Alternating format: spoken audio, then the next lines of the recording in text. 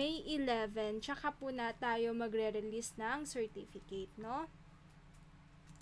Ayan, hello, good evening, watching from DepEd San Carlos City. Hello po, good evening, no?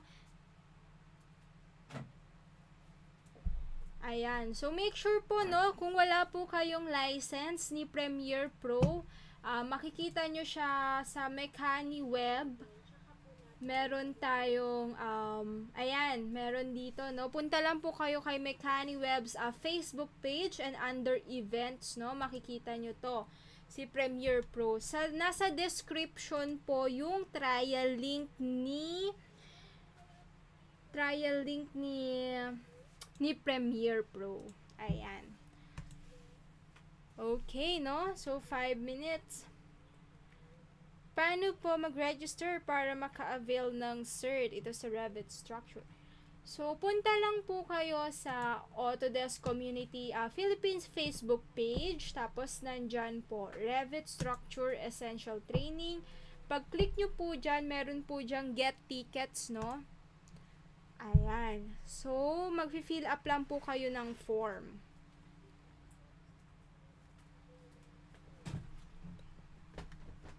Ayan. So, fill upan nyo lang po ito. Tapos, okay na po kayo doon. Naka-register na po kayo. Okay.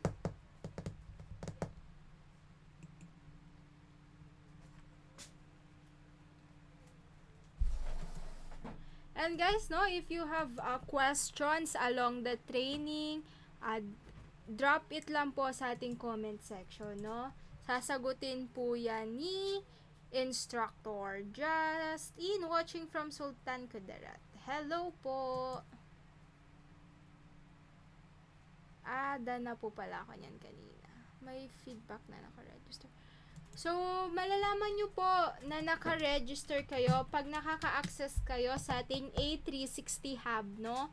May invite na nagsasabing pwede nyong i-access tong website na ito. Okay.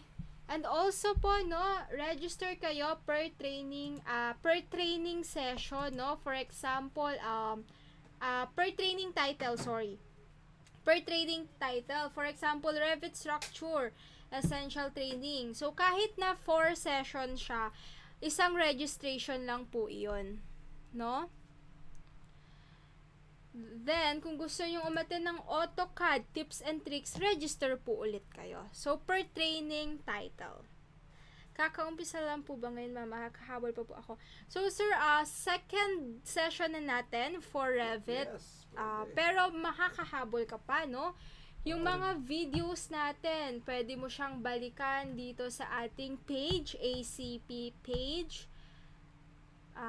Mababalikan mo yon, and of course may recap naman siya.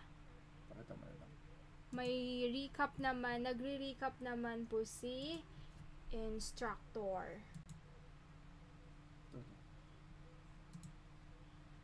Okay, ayan, hello. Ayan po, no, under videos po sa mga gustong humabol, no.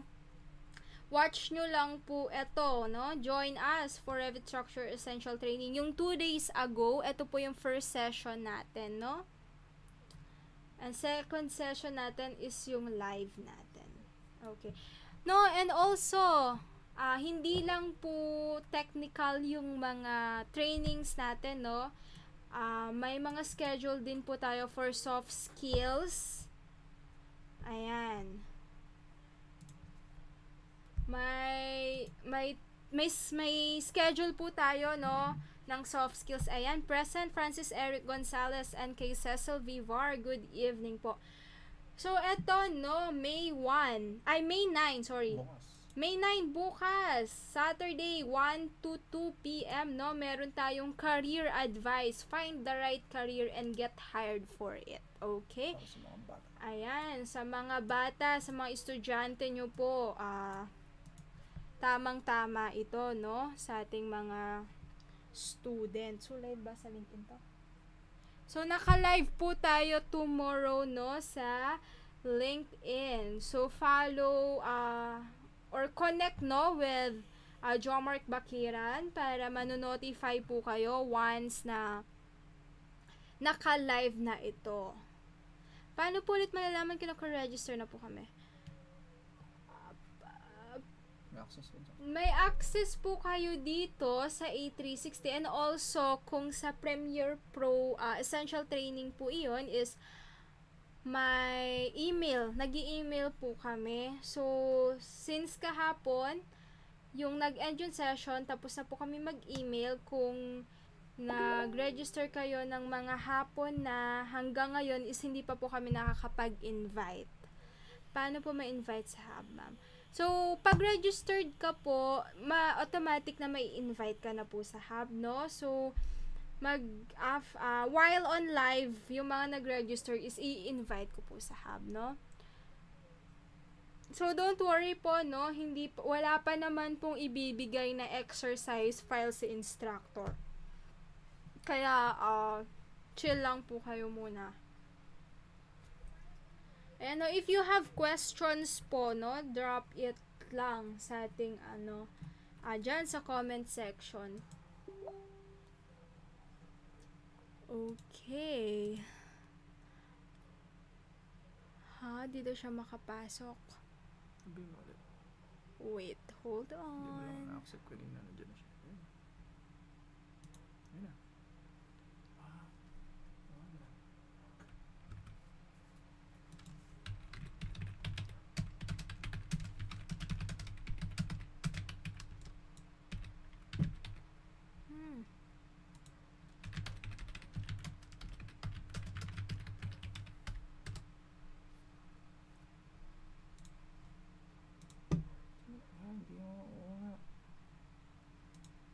Hindi siya ma-add. Paano yan? Sir. Hindi mo sir, hindi nga. Oo, restart mo kaya. Paano kaya yun? Hindi ka namin ma-add sir.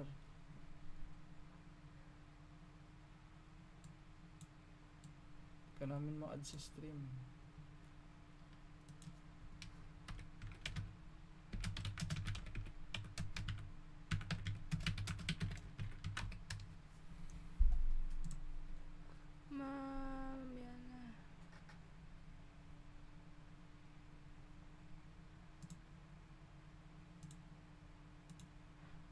Okay, no? So, sige, answer muna tayo, no? Medyo nagsa-set up lang si instructor, no? So, ayan.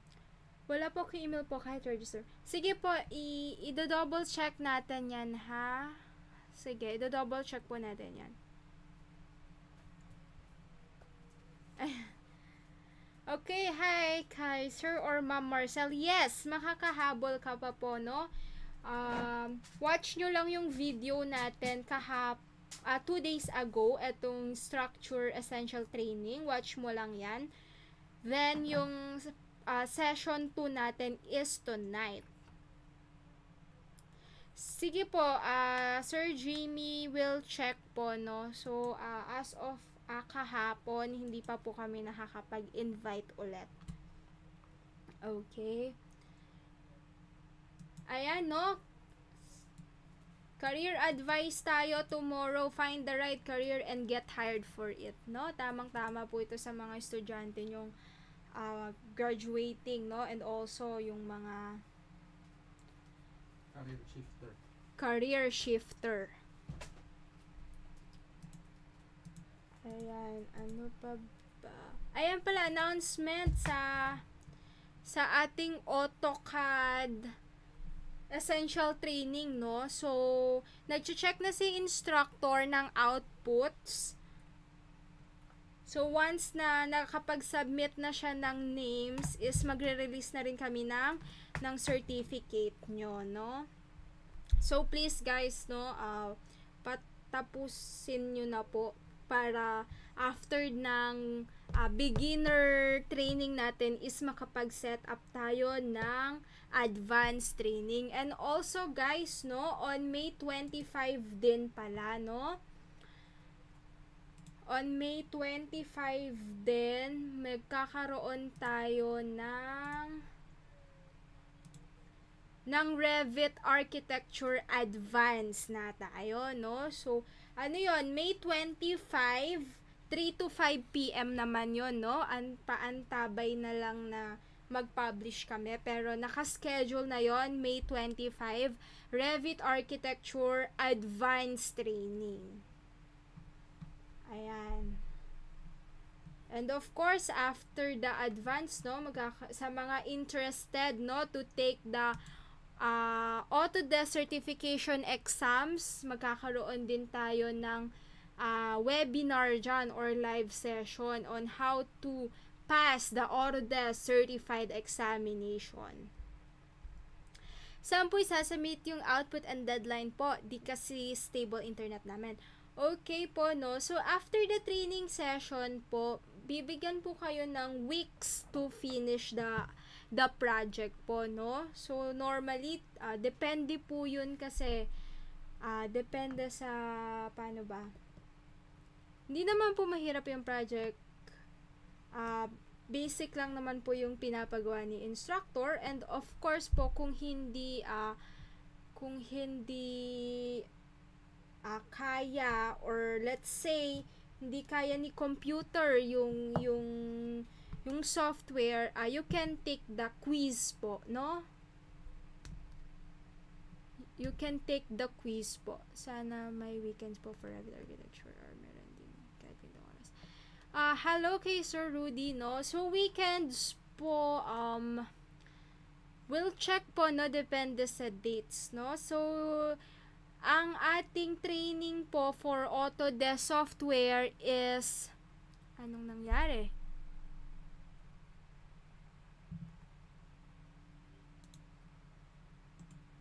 Yes. May problema ka ata. Tagal-tagalin mo muna yung iba nakakonect. Ano naman ako nakakonect?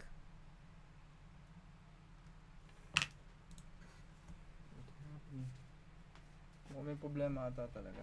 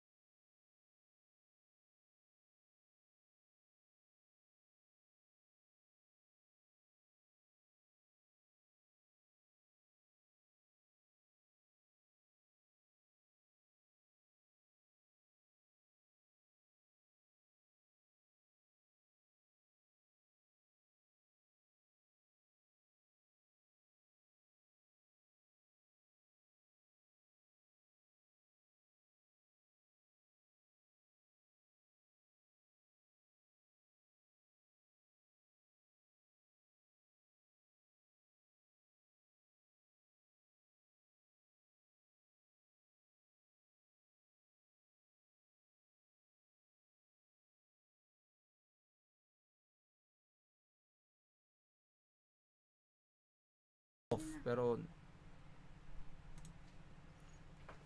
Ayan, so nawala tayo, no? Ayan, so balik tayo, no? Kay Sir Rudy, Revit Architecture Training, no? Yung essentials natin is tapos na, no? Magkakaroon tayo ng advanced Revit Architecture on May 25 onwards, 3 to 5 p.m., no? So, saan po makikita yung quiz? Okay. For example po, tapos na yung ating training session. Then, tapos na yung training session, then may pinapagawa na po si instructor na output, no? So, you will, inform us kung gagawa kayo ng output or you will take the quiz. Okay, then i-email po namin sa inyo yon. Okay, yung sa mga registered naman po is ini-email namin. So, specifically ako. So, you can get my email po and ask questions po. And also, yung page po natin, Autodesk Community Philippines, no? You can, rin po, message us here.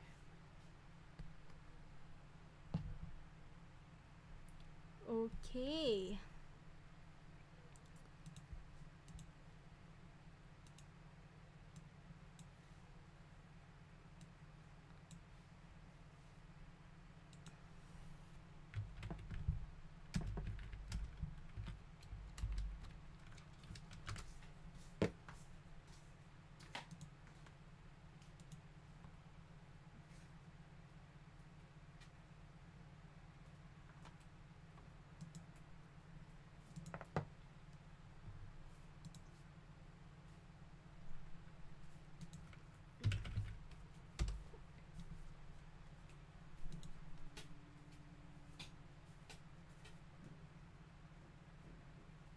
Ayan, no? We also have a BIM Philippines Facebook group, no? So, inviting you then to join, like, and follow. No? Para updated kayo sa ating mga sessions na ginagawa under this group. We also have the official Facebook page of BIM. Okay.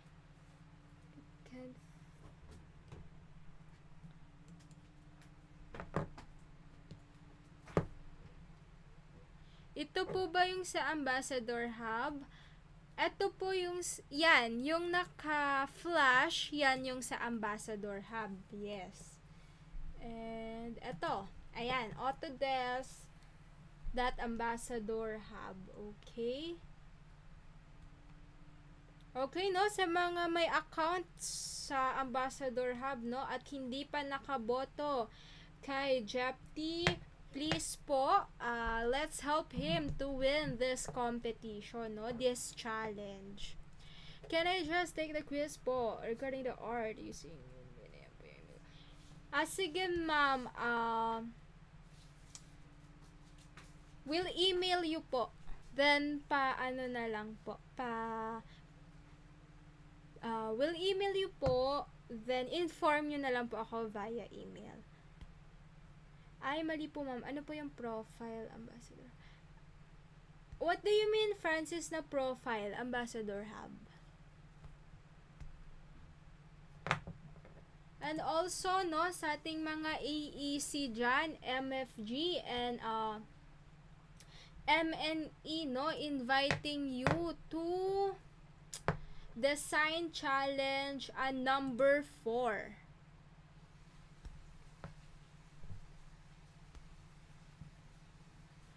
Design Challenge number 4. So, Sir Rudy, please, na lang po, no, drop the message here in Autodesk Community Philippines Facebook group, no. So, eto po, no, inviting you to Design Challenge number 4, Product Mismatch, no.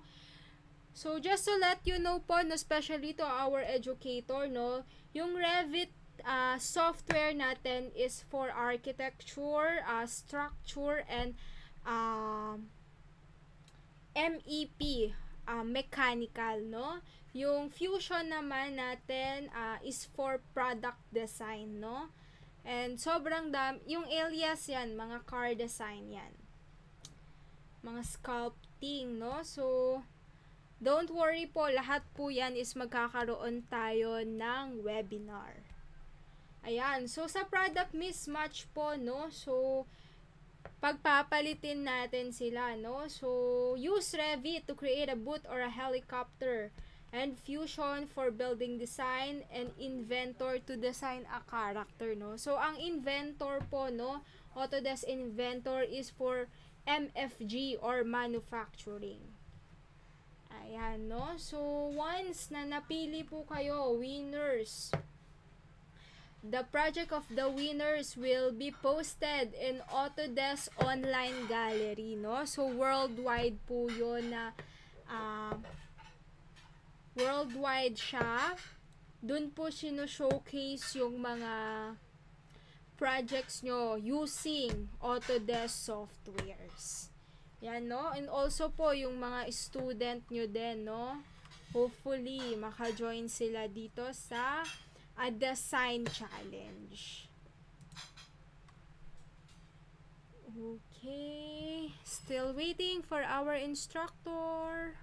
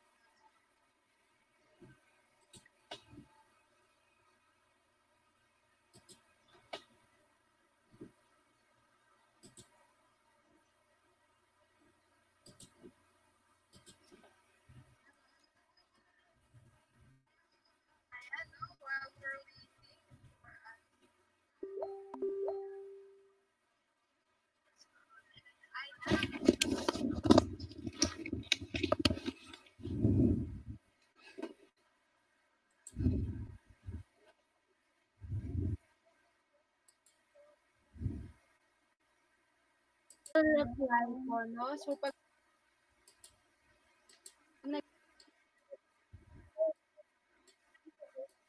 from the bottom, so, and also, hindi rin po kami kaagad nagre-reply po. How would you check? How would you check? Po, no? So, pag Oh, magandang gabi po. Revit software now. Magandang gabi. Ayan. Okay na po, naka-online na. Oh, sige. Pasensya na, nag-refresh pa lang ako ng PC. Ayaw makakonect kanina. So, late ng mga 30 minutes.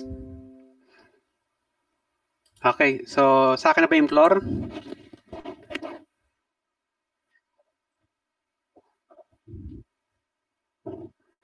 Ay, oo. Kanina. Thank you. So, sa akin na yung floor. Okay, so magandang gabi ulit sa mga viewer natin and magandang hapon naman sa mga viewer dito sa Riyadh and sa ibang panig ng mundo. Hindi ko alam kung maaga o gabi. So, good day po sa ating lahat and welcome po sa second session ng ating Revit Structure Essential Training. So, sagutin ko lang po yung tanong habang nag-re-refresh yung aking Revit. May tanong kung yung plano raw na gagawin or para sa project, tanong nung isang viewer natin, di ko lang alam ang pangalan, nakalimutan ko. Maglalagay po ako ng plano dun sa ating hub. Pag po naka-register na kayo, ma-access nyo po yun sa folder, project folder natin. So, yun po. At the same time, may mga previous din na ilalagay doon, katulad ng manual, tsaka yung gagamitin, yung image ng mga rebar na gagamitin para sa bar bending schedule. So, ginawa ko na po ng paraan. So, ituturo ko na rin kung paano yung gagawin nyo sa in case na meron kayong spatial rebar na gagamitin. Yung rebar shape na tinatawag. So, tingnan ko lang po muna habang nagre-refresh. Tagal mag-open ng aking Revit ngayon. Okay. So, habang inintay ko yung Revit, sagutin ko muna yung mga tanong dito sa bandang unahan. Ayan. Mahina daw ang net. Mahina nga sa ngayon. How many days po ang structure Revit natin? 4 pong meeting yata. If I'm not mistaken, 4. Tanong ni Sir Jesse. Tanong ni Sir Jimmy. Max Essential Training. 3 Max po ang gagamitin. I'm indebted po, Ma'am Romina. Welcome po. Layo pala na nararating ang ating online session. Okay, ayan, nagbukas na po yung Revit. So, i-start ko na po. So, balik-aral tayo ng konti. I-refresh ko lang yung topic ng nakaraang meeting to connect yung session natin ngayon. But before that, itatalakayin po natin yung tinatawag na view template, yung kung paano i-ayos yung view template natin. And sasagutin ko na rin yung tanong na kung makikita ba raw yung structural column sa architectural and vice versa. So, itatanungin natin yan. Sasagutin natin maya konti. So, habang nagre-refresh, ipapakita ko yung previous na ilalagay natin later on. So, gagamitin nyo kasi ito. Kaya lang, sa pagkakataon na meron kayong spatial rebar shape, kailangan nyo gumawa ng sarili nyong preview. Ito po yung nakita nyo sa screen. Ayan. Ayan po yung mga preview ng rebar na gagamitin natin sa bar bending schedule. So, ginawa ko na po ng paraan ako na gumawa ng preview. Ayan. Rebar M00, M01, M02, and so on. Tapos yung spatial rebar, kaya na yung gagawa. Yan yung mga sketch rebar na tinatawag na wala dun sa common shape natin. Ito yung mga common shape natin. So, habang nagbubukas, ayan, double click ko. Okay, so habang nag-open yung preview kanina, yung binubuksan ko, Ayan, dito muna tayo sa Revit. So, balik tayo sa Revit natin. Pagbubukas ako ng panibagong folder, new. Tapos, new project. Kukunin ko po ay architectural. 1. Ayan. So, sasagutin natin yung tanong na makikita ba sa architectural yung structural column. Ayan, sasagutin po natin ngayon. So, ito po yung mga common rebar shape na default ng Revit habang nag-open yung ating Revit. So, ito po yan. Ayan, sorry, nawala. Ayan. So, kinapture ko na yung mga default. Ito na, nalagay ko na dyan. Ayan siya. Hanggang sa dulo. So, itong preview na to ay sineparate ko one by one at naka-rename na rin base sa default name. So, downloadable na yan sa project folder natin soon. Hindi ko pa nilalagay sa ngayon kasi hindi pa kompleto. Pero yung kung may spatial rebar shape kayo na yung mismong gagawa nun. Ituturo ko naman kung paano. Ayan. And tuturuan kayo kung paano i-call out yan doon sa bar bending schedule ninyo. Ayun. So, i-close ko na siya. Then, balik tayo sa Revit. Okay. So, ito yung Revit ko pag open. Mabagal mag-open talaga ngayon. Ano? Ayan. So, may nawawala yung project browser plus yung properties. So, i-click lang natin yung double P. Tapos, PB para sa project browser. Hop. Ayaw niya. No? So, check natin sa view. Ito yung view. Tapos, user interface. Nandun yung project browser. Ayan. So, ayan. Kompleto na sila. So, ito na yung ating drawing area sa architectural. So, kukuha ko ng structure. Tapos, column. Ito yun. Structure, column. So, sasagutin natin yung tanong kung makikita ba yung structural column sa architectural. So, ayan. Kukuha ko ng column. Maglalagay ako sa drawing natin. Dalawa po yung pwede mangyari dyan. Yung offset ng column ninyo plus yung visibility graphics na tinatawag or BG na tinatawag. So, ayan po, naglagay ako ng structural column sa architecture template. Nakalagay, none of the created elements are visible in the floor plan. So, cancel lang po natin yung warning na yun. I-close lang natin. Punta natin sa 3D kung meron tayo na ilagay. So, ayan po yung column. So, nakikita natin sa 3D pero hindi natin makita sa floor plan. Una-una, targetin natin sa visibility. So, sa 3D nakikita natin, pero sa level 1, hindi natin makita. Tatargetin muna natin ang visibility. So, type nyo lang yung BG for visibility graphics. Tapos, i-check nyo kung naroon yung sa column. So, structural column ang inilagay natin. So, hanapin nyo sa under na structural column. Ito siya. Kung naka-check. So, naka-check naman siya. So, wala sa visibility. Then, i-highlight nyo yung column. Kung wala sa visibility, i-highlight yung column. Puntahan nyo dito sa properties. Di ba nakita nyo base offset naka 2,500 millimeter or 2.5 meter. Negative. Ibig sabihin, pababa yung column natin. Kasi nga, nasa structural yung kinuha natin, automatic po yan, ang uunahin niya yung mula sa pundasyon papunta sa level 1. So, yan po ang case bakit hindi natin makita sa level 1. So, two things po ang pwede nyo gawin. Baguhin nyo yung base offset or baguhin nyo yung view clip natin. So, meron tayo dito ang tinatawag na view clip dito sa area dito. Ayan, di ko makita sa ngayon. Ayan, tinanggal ko lang yung highlight. Naka-highlight kasi. So, tingnan nyo lang po yan, view range. Nakita nyo yung view range. So, pwede nyo i-edit yung view range. Ayan, nakita nyo yung bottom. Ang bottom kasi dito, level 1, 0, ayan. Nasa ground 0 siya. Tapos yung view depth natin, level 1 pa rin 0. So, either or, dagdagan mo yung offset, pababa to ha. Yung view depth natin, titingnan nyo sa show. Ito siya, oh. View depth, ito siya, number 6, ito yon. So, yung distansya ay 6, yung distansya nakalagay 0. So, either or, gawin mo siyang negative, below do sa offset natin. So, sabi natin negative 3,000. Yung bottom naman, either gawin mo ng unlimited para sigurado ka. Dito, unlimited na rin para sigurado ka. Yun ang number 1. So, hindi ko i-accept cancel ko. Mababago kasi yung default. Ayan. So, yun ang gagawin nyo lang. Gawin yung unlimited. Unlimited to para makita nyo yung structural column sa architectural sa level 1. So, kakancelin ko lang siya. Number 2, highlight nyo lang yung column, then tanggalin nyo yung offset. Kasi architectural ka naman, di mo man kailangan yung sa ilalim ng ilalim. So, ang purpose mo lang, makita sa preview, makita sa floor plan yung structural column. So, negative mo lang, or zero nyo lang to, zero offset, yung base offset. Tapos yung level, yung base level, ito. So, 0. Top level, ganyong level 2. Tapos ito 0 na siya. Apply. Ayan. Or, balik na sa 2.5. Sorry. Pero yung top level offset, ganyan yung level 2. Then, apply nyo ngayon. Tapos, balik kayo sa level 1. Hindi pa makita, ano.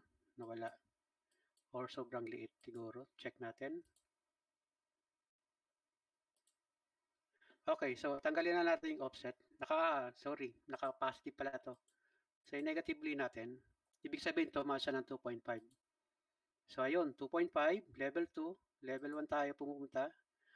Ito na yung ano natin, architectural column sa structural column sa architectural template. So, I think nasagot na natin yung question na yon. Pero kung tatanungin niyo, makikita ba yung pundasyon doon sa architectural? Check natin. Lagay tayo ng structure, then isolated, footing or foundation, no structural family. Bakit ito nangyayari yung warning? Kasi nga nasa architectural template tayo, kaya dumarating yung warning na to. So, i-use lang natin. Then, magbabrowse tayo kung nasa yung column natin, structural column, or foundation rather. Tapos, kuha tayo ng, assuming natin, rectangular column, open. Tapos, ilagay natin yung foundation sa architect dito sa column niya. So, click. Warning ulit siya, oh. Created. So, close yung warning. Punta ng 3D kung meron, ayun, meron siya. So, paano makikita yon? Balikan natin yung level 1. So, hindi na natin pwedeng ibaba, naka-offset kasi yung ano natin, yung ano, kaya pupunta natin yung view depth or view range rather. Balikan nyo yung, eto, unlimited, apply, okay. Yan na po yung foundation plan sa architectural template. Vice versa, ganun din po ang gawin nyo. Sa structural naman kayo, then architectural column naman yung gusto nyo makita. Ganun din po yon. Actually, ang architectural column makikita nyo sa structural column. Automatic yun kasi magiging reference siya ng structural column. So, ayan na po. Nasagot na natin yung foundation na makikita sa architectural tsaka yung column na makikita sa architectural. Okay, so back tayo sa ating topic. Close na natin. Ito ay close na natin. So, ang project po ninyo ay hindi ko pa nilalagay yung floor plan. Ilalagay ko lang naman floor plan. Madali lang yung project, foundation plan, beam detail, tsaka yung bending schedule. So, yun po. And by the way, meron tayong sa mga bago sa Revit, meron pa tayong mga connection dito para sa mga steel plate. And narito po yun sa side. Pag po hindi nyo makita yung pag kinilik natin dito at hindi nyo makita dito sa preview, ayan, walang laman. I-ano lang po niyan, pindutin nyo lang itong maliit na arrow, naka 45 degree pababa. Pag-click niyo yan, lalabas itong dialog box. Di pa naman natin gagamitin yan, pinakita ko lang na, kasi minsan matagal mag-loading. So, inuna ko lang kung nasaan siya. Ayan, nagbabasa pa siya. So, habang nagbabasa, ayan, nagbabasa siya. Hayaan muna natin magbasa. So, habang nagbabasa, announcement, I think na-announce na ni Ma'am Nelsie, yung sa, natin, sa 3D Max Essential Training, sa rendering. Dalawa po yun, interior tsaka exterior. Gagamitin po natin ng B-ray. Yung Corona, later on na lang siguro. So, unahin natin ang B-ray. Then, kapag may time pa, tsaka natin balikan yung Corona. Ayan, so medyo matagal magbasa siya. Ayan, ito na po, lumabas na yung structural connection settings para sa mga steel plate. Ayan po yung available. So nakalagay dito, connection group, all connection. So pinauna ko na lang to para alam niyo na mayroong ganito sa Revit. Ayan yung mga connection natin. So kung gusto mo specific, column to beam, ayan, papakita yung column to beam. Kung gusto nyo lahat, click nyo lahat, all connection, then select nyo lahat, all, tapos add, pupunta dito yon para available yun dito sa properties natin. Maglagay tayo isa. Beam, sabi natin column to beam. Ayan. Tapos ito, isa. Add. May isa na tayo doon. Okay natin. Available na yan dito sa, eto na yon. So, yan po yung ating mga steel plate. Mga steel connection. Marami po yan. May plate, may bolt, may welding, may cutting. So, dadaanan pa naman natin yan. Okay. So, baka ako sa structure natin. So, nasa architectural pa rin ako. Hindi pa ako nagre-refresh pala. Sorry. Don't save natin. Okay, by the way, nasa structural pa naman tayo. So, paano ba sineset natin ang view template? So, click nyo lang po yung BG. Ito po yon. Kung naka-architectural template kayo, malamang yung ibang item dito is naka-off. So, i-inspect nyo lang, katulad ng topography, naka-off. Ayan. So far ngayon, medyo naka-on lahat. Pero yung iba, kung minsan nasa architecture kayo, yung mechanical, electrical piping, structure, minsan naka-off, wala dito, hindi makita. So, ang gagawin nyo lang, i-inspect nyo lang. So, architectural kayo, tapos hindi nyo makita ibang item. Palaging i-check nyo yung BG. Ayan. Halimbawa, gusto sa architecture template, gusto nyo makita yung mechanical. So, i-click nyo yung mechanical. Structure, click nyo yung structure. Tapos, inspect nyo lahat ng item na gusto nyo makita dito sa ano natin, sa listing. Katulad ito, parts. So, i-click natin yung parts para makita. Ayun, so ganun po, yung gagawin nyo lang. Halimbawa, yung wall, baka hindi nyo makita, na-i-off ng kasama nyo. So, dito lang, yung wall, check nyo. Tapos, apply. Ayan. So, ganun lang po naman yun. The rest, hindi naman maselan. Normally, dito sa model category. Okay natin? Same thing din po sa architectural or structural. Same sa lahat ng mga discipline. May kanya-kanya po kasing template yun. So, mag-new ulit tayo, then punta ako ng architectural template, then okay natin. Ayan. So, last meeting, nag-create tayo ng level. So, for the sake nung pasagasaan natin ng mga 10 minutes. Pasagasaan, ayan, tuloy. Tapos, copy natin. Ayan, copy natin. Ayan. Gawin natin multiple. Copy, multiple. So, mag-assume muna ako ng mga tatlong grid lang. Ayan, pag naglalagay po ng grid, automatic po yung numbering. So, kung ano yung huling number, siya yung susundin noong susunod mong grid. So, ayun, 3, 4. So, i-rename natin to para, yan, gawin natin A. Done. Copy natin siya. Oops, sorry. So, A. Ayan, copy natin.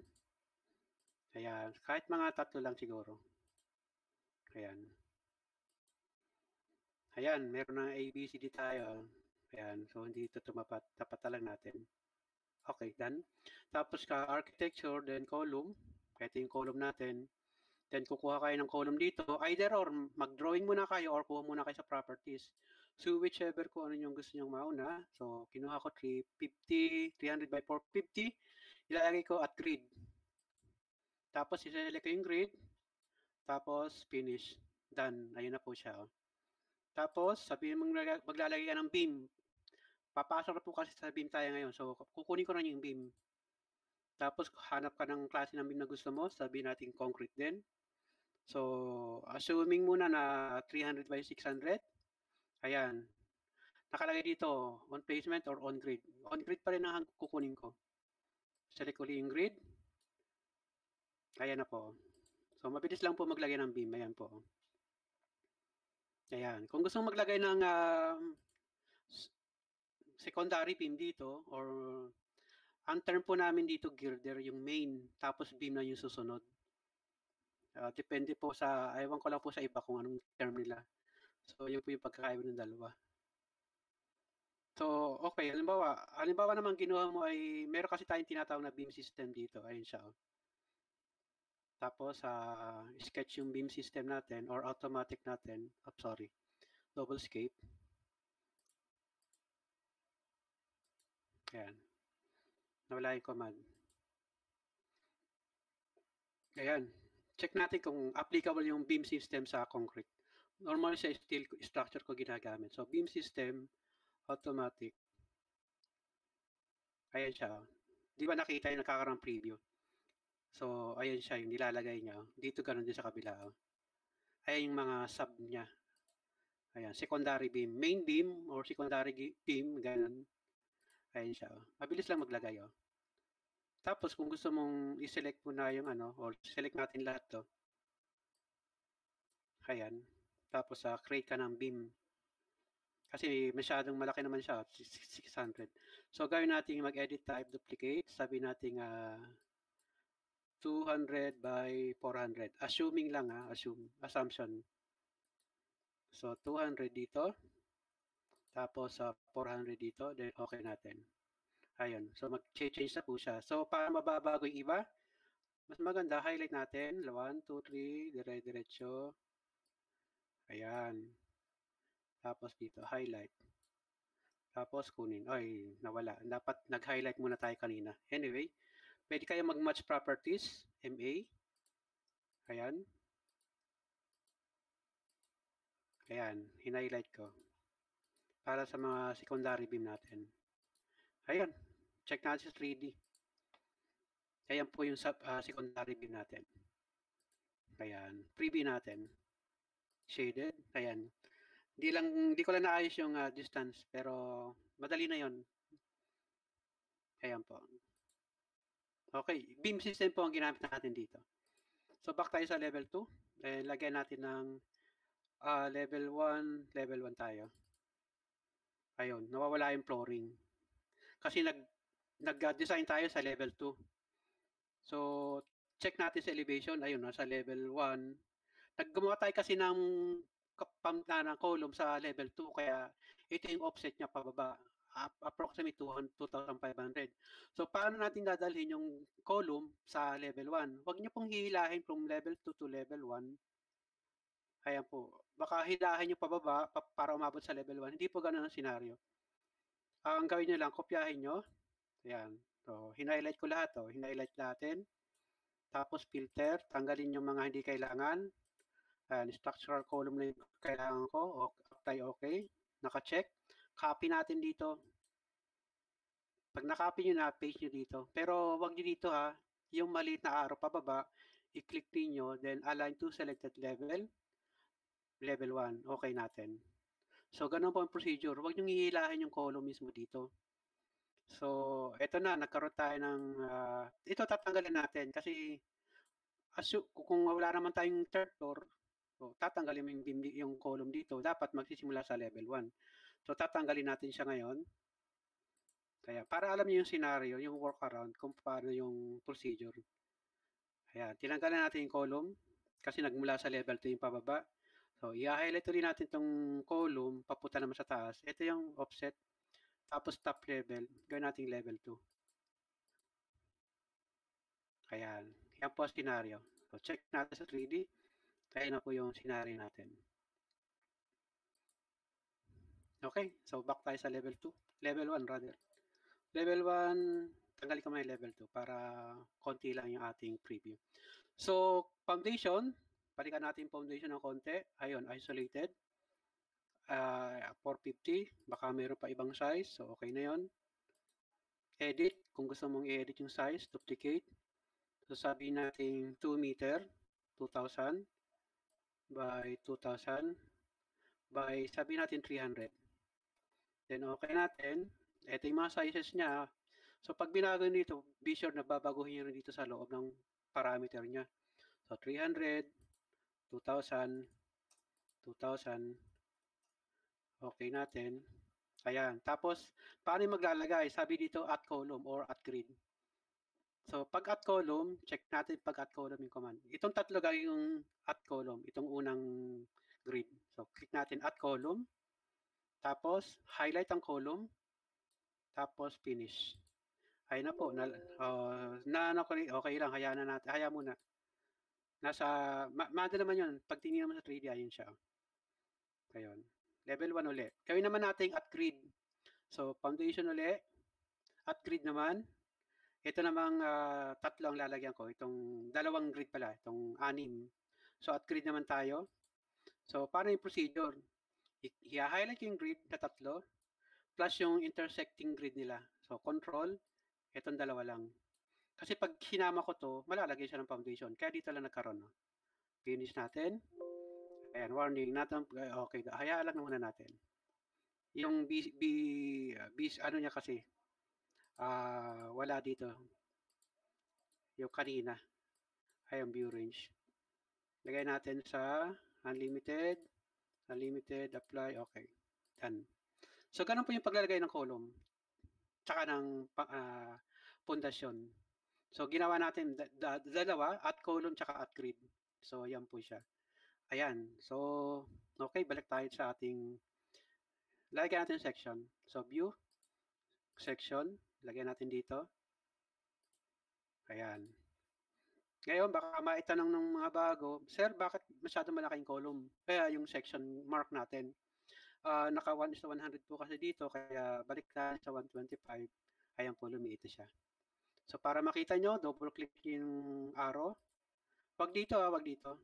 Or dito. Pag dito kayo nag-click, yan ang mangyari. Pag dito kayo nag-click, ayun, pwede.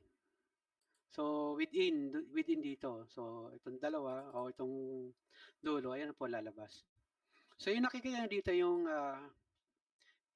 range ng ano natin, ng section. So, hanggang dito lang siya. Oh. Check natin yung level 1. Pag click nyo to, nakita nyo itong width na to, ito. Itong dotted line na to, itong hidden line na to blue. Ibig sabihin yan yung range ng view natin dito sa section. Ito yon. Ito yon. So, tanong dito, pwede ba nating i-adjust dito? Pwede po yan para makita yung range. Halimbawa, ang range, hanggang dito ang gusto kong mangyari sa second column. So, hihilain ko lang siya. Balikan yung section, kasama na yun siya. What if dito tayo mag-create sa section? Halimbawa, ayaw ko makita to. Gusto ko ito lang. Balik mo lang uli. Yung hinila mo kanina, babalik na ulit sa dati yon. Ayan po, bumalik na. Tapos, itong range naman dito, kung may object dito kayo sa dulo, makikita po yan dito sa, basta ang scope o ang view range itong part na to, yung section, is itong box lang na ito. So, lahat ng object na wala dito sa within the box, hindi siya makikita. Sample lang natin. Kopyahin natin itong column. So, ilagay natin dito. Ayan. So, check natin kung nasa range siya. So, check natin section. Ayun, nasa range siya. Oh. So, ilagay natin sa side dito. So, pag tinignan yung section, makikita yung column na yan. Ito yun, no? Pero pag tinanggal mo dun sa range, halimbawa, adjust natin yung range. Hanggang dito lang tayo. Pag tingnan mo section, hindi naman makita yun. So, ganun po yung procedure. So, balik ulit tayo dun sa pag-create ng line. So, assuming na ang details mo narito, hindi mo maiwasan na itong section na to, itong column na to ay matanggal dun sa view ng section. Ito yon. Kaya lang, pag ganito yung projection ng line mo, TL natin para makita yung tamang line. Ayan. Ito tama, tinaanan ng section. Pero ito, gusto mo maging hidden line. So, balikan mo lang po yung, i-command nyo lang LW, or ito yun, LW. Then, pwede nyo gawing hidden line. Ito. Ayan. Para, ibig sabihin, hindi siya part nitong binibigyan ng details. Ayan.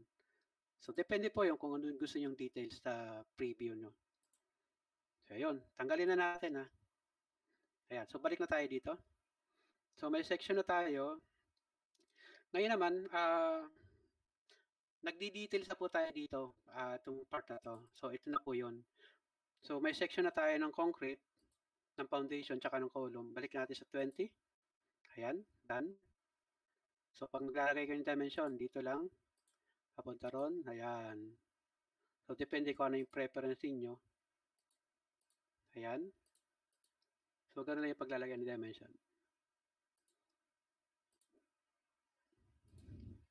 Ayan po. Kagandahan po sa Revit, hindi nyo matadaya ang dimension. Hindi nyo ma-override.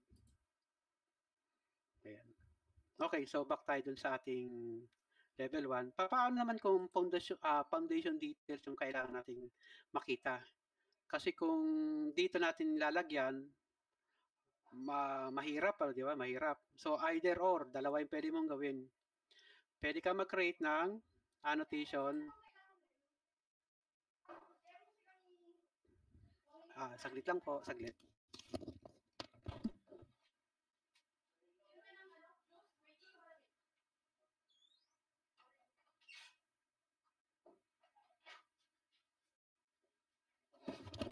Ayan, babounce back lang po yung ingay sa labas.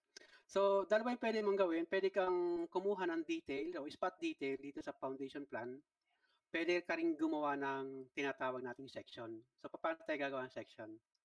Tingnan natin dito sa section 1. Ito po, para makita natin yung details ng rebars dito later. So, check natin kung possible. Section. So, ito po yung section natin. So, nakikita nyo po yung section natin. Vertical horizontal lang siya. O vertical nga lang siya dito eh.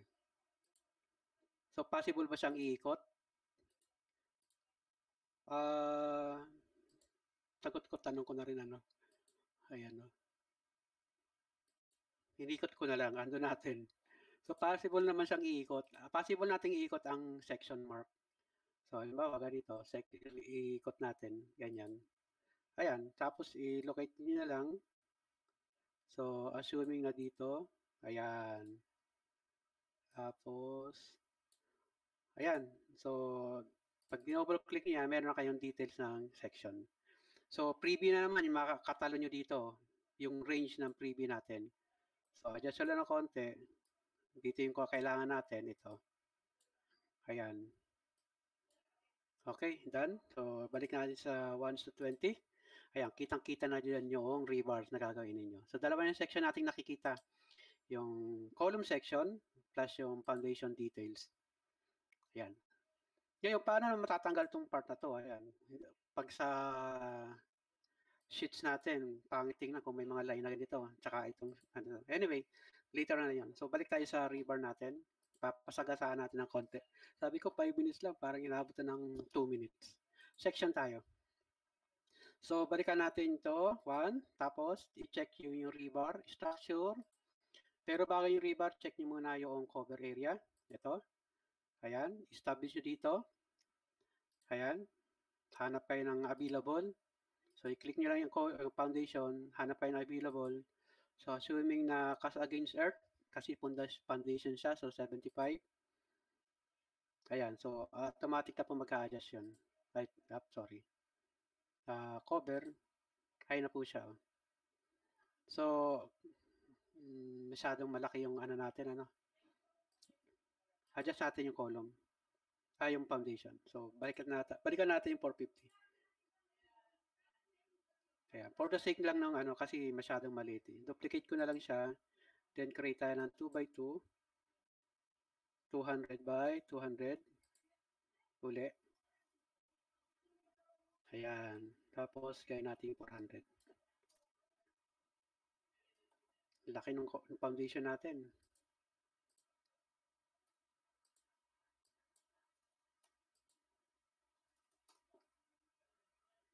By the way, may niluluto po tayo yung structural analysis.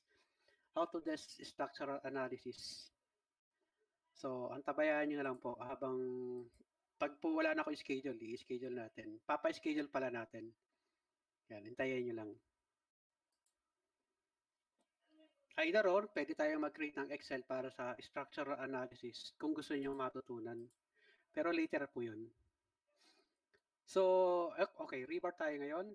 Structure, rebar. So, na-establish na natin yung ano niya. Ayan, rebar, okay natin. Ito yung gusto kong mawala sa screen pag maglalagay ng rebar.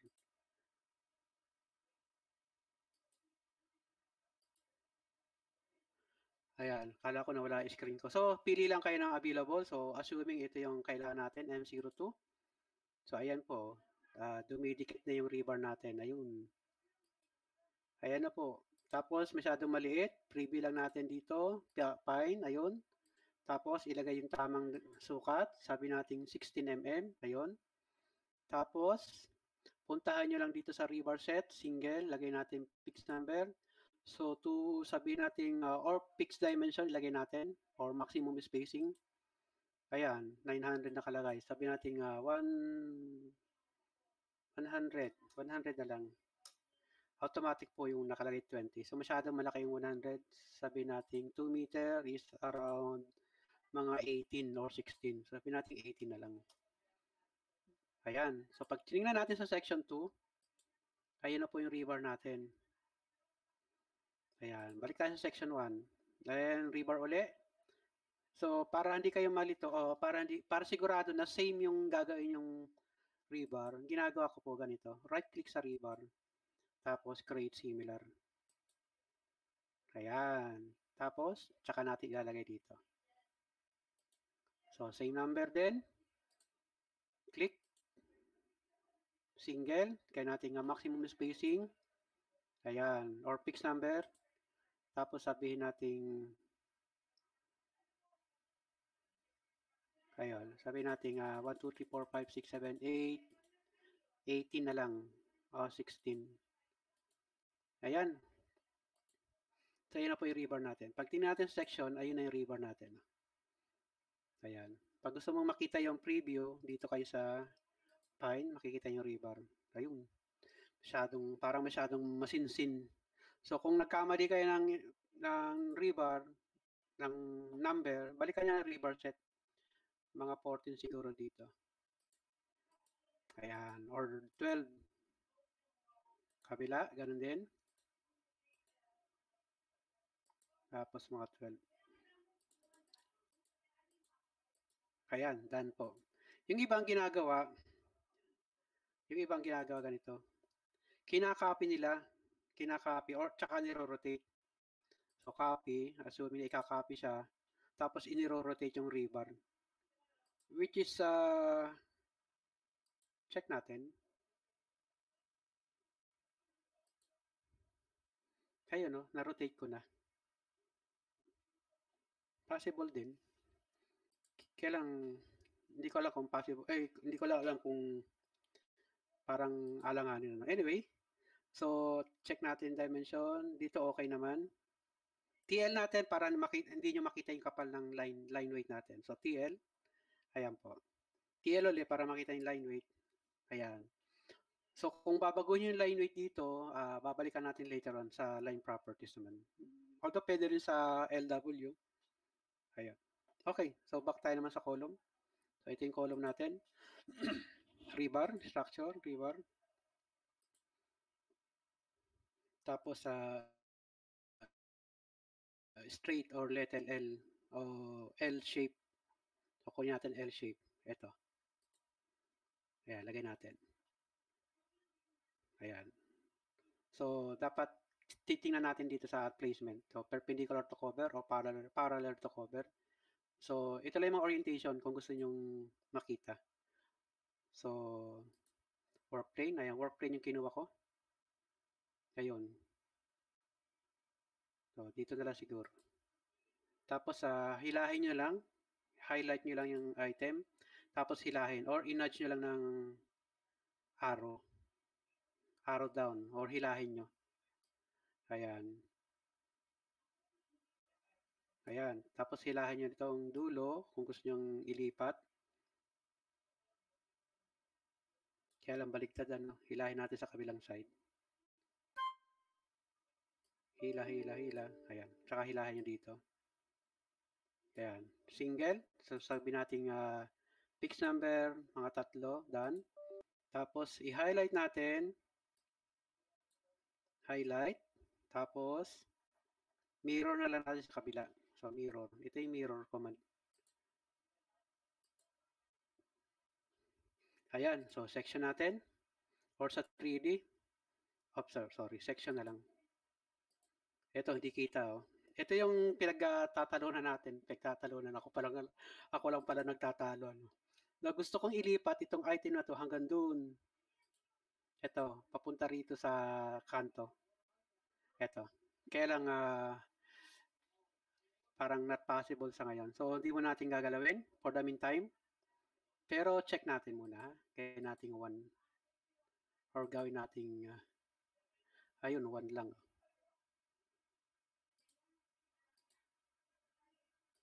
Hilahin ko sana dun eh. Ayaw niya. Anyway, ando na lang natin. Tsaka na natin na solusyonan yung part na yon. Yung naka 45 degree tsaka dito, bawat kanto. Okay, so yan na po yung column natin tsaka yung ating foundation. So, paano naman yung ating stirrup dito? O tie bar or stirrup? So, may pagkakaiba po yung dalawa na yun ha. Baka malito kayo. Explain ko na lang later kung ano yun. Okay, so rebar ulit. Hanap kayo ng ito. Tapos, click natin. So, nagtatanong po siya paano yung position.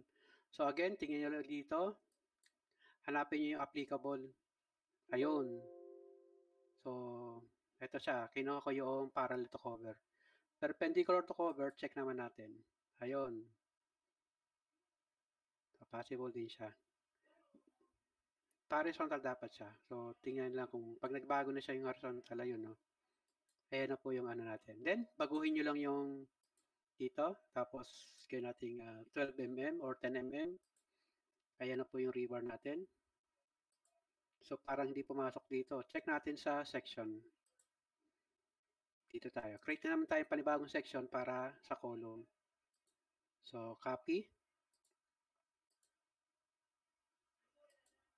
So, ito na po yung ano natin. So, katulad ng nakikita ninyo dito sa section, dito tayo. Yung range ng section natin ay hanggang sa column. Ay pundasyon. So, pag tinignan natin section na yan, ito. So, double click natin. Nakikita niyo yung pundasyon kasi nakikita yung sa range. So, ang gawin nyo, iaayos yung range ng ano natin. Ito. Ayan, done. Double click ulit yung section. Ito na yung section natin. So, preview natin. Pine natin. Nakapine na siya, no? TL natin. Ayun na siya, yung rebar natin. Ang hindi nakikita ay yung ginawa nating, ito, hindi pa makita. So, bakit hindi siya makita? Check natin dito. Ayun, hanggang dito yung range natin. Kaya hindi makita itong stirrup na yun. So, hilahin. Ayan po. Then, section 3. So, ito na yung rebar natin. Ayan. So, ganun lang po. So, paano naman natin i-distribute yung rebar doon sa column? So, depende po sa structural designer ninyo. Check natin yung unang sukat. Although, alam ko merong workaround para sa part na yon. So, check muna natin. Mula dito, papunta ron. So, normally, ayan, normal niyan ay, lagyan natin mga 50 muna. So, 50. Dapat 50 dito. Ayun. 50. Tapos, 100. So, bakit ganun? May logic po kasi dun sa part na yon. So, yung susunod dyan, i-copy na natin. So, copy. Copy natin. Sabi natin, depende sa designer pero ina-assume lang natin yung design ngayon. So, i-copy natin. Sabi natin sa 100. Ayan. So, isang 100 or dalawang 100. So, click natin to. Sabi natin na dalawang 100. So, may fix tayo dito. Sabi natin fix number. Tapos, ayan. Dalawa. Sorry. Mali yung lagay ko. Single muna natin. Tsaka natin gawin yung workaround doon. Ayan. Tapos, copy ulit natin. Sabi natin 150 naman. Ayan. Tapos, tsaka nyo na distribute later on yung ibang item pataas. Either copy. Alam ko may workaround nyo para yung distribution dito sa taas. So, kaysa hanapin ko ngayon, saka na lang. Isasagutin lang natin susunod. So, copy natin. And, ayun. Ito na lang. So, check natin. Tapos, kulit ko sabi ng later on na lang, no? Ginagawa ko pa rin dito. Okay, hayaan muna natin. So, yan po yung procedure. So, ikakopy na lang natin pataas. Ito. So, hindi ko alam kung paano yung designer, ano ng designer ng sa structure ninyo. Pero may mga workaround dyan na ano. Ipakita natin. Bakit? Ito yung pundasyon ninyo. Ito naman yung column. So, ang tendency po kasi ng beam natin, mag-aano yan, mag-sway. So, since nakapix itong portion na to,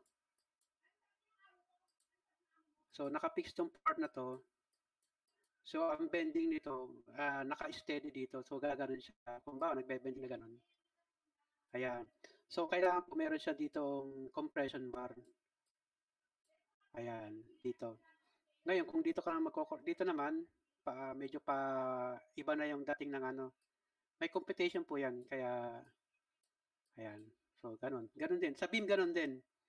Ito yung beam mo, pinakita, nag-count tayo ng structural na konti, ano.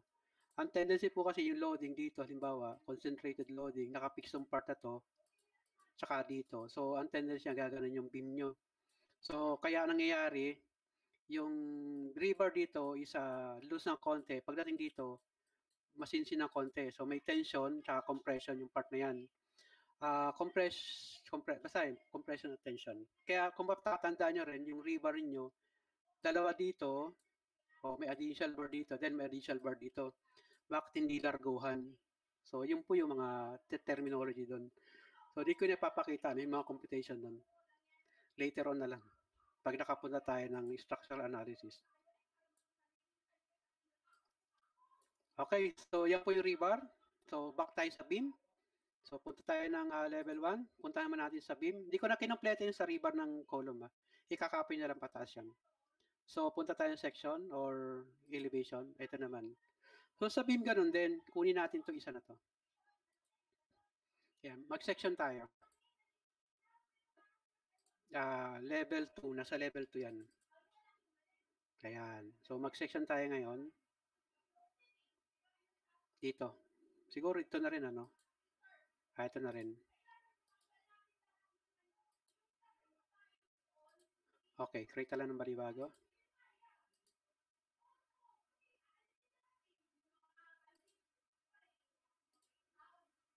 Double click. Ayan, so target natin ay doon lang sa beam muna tayo.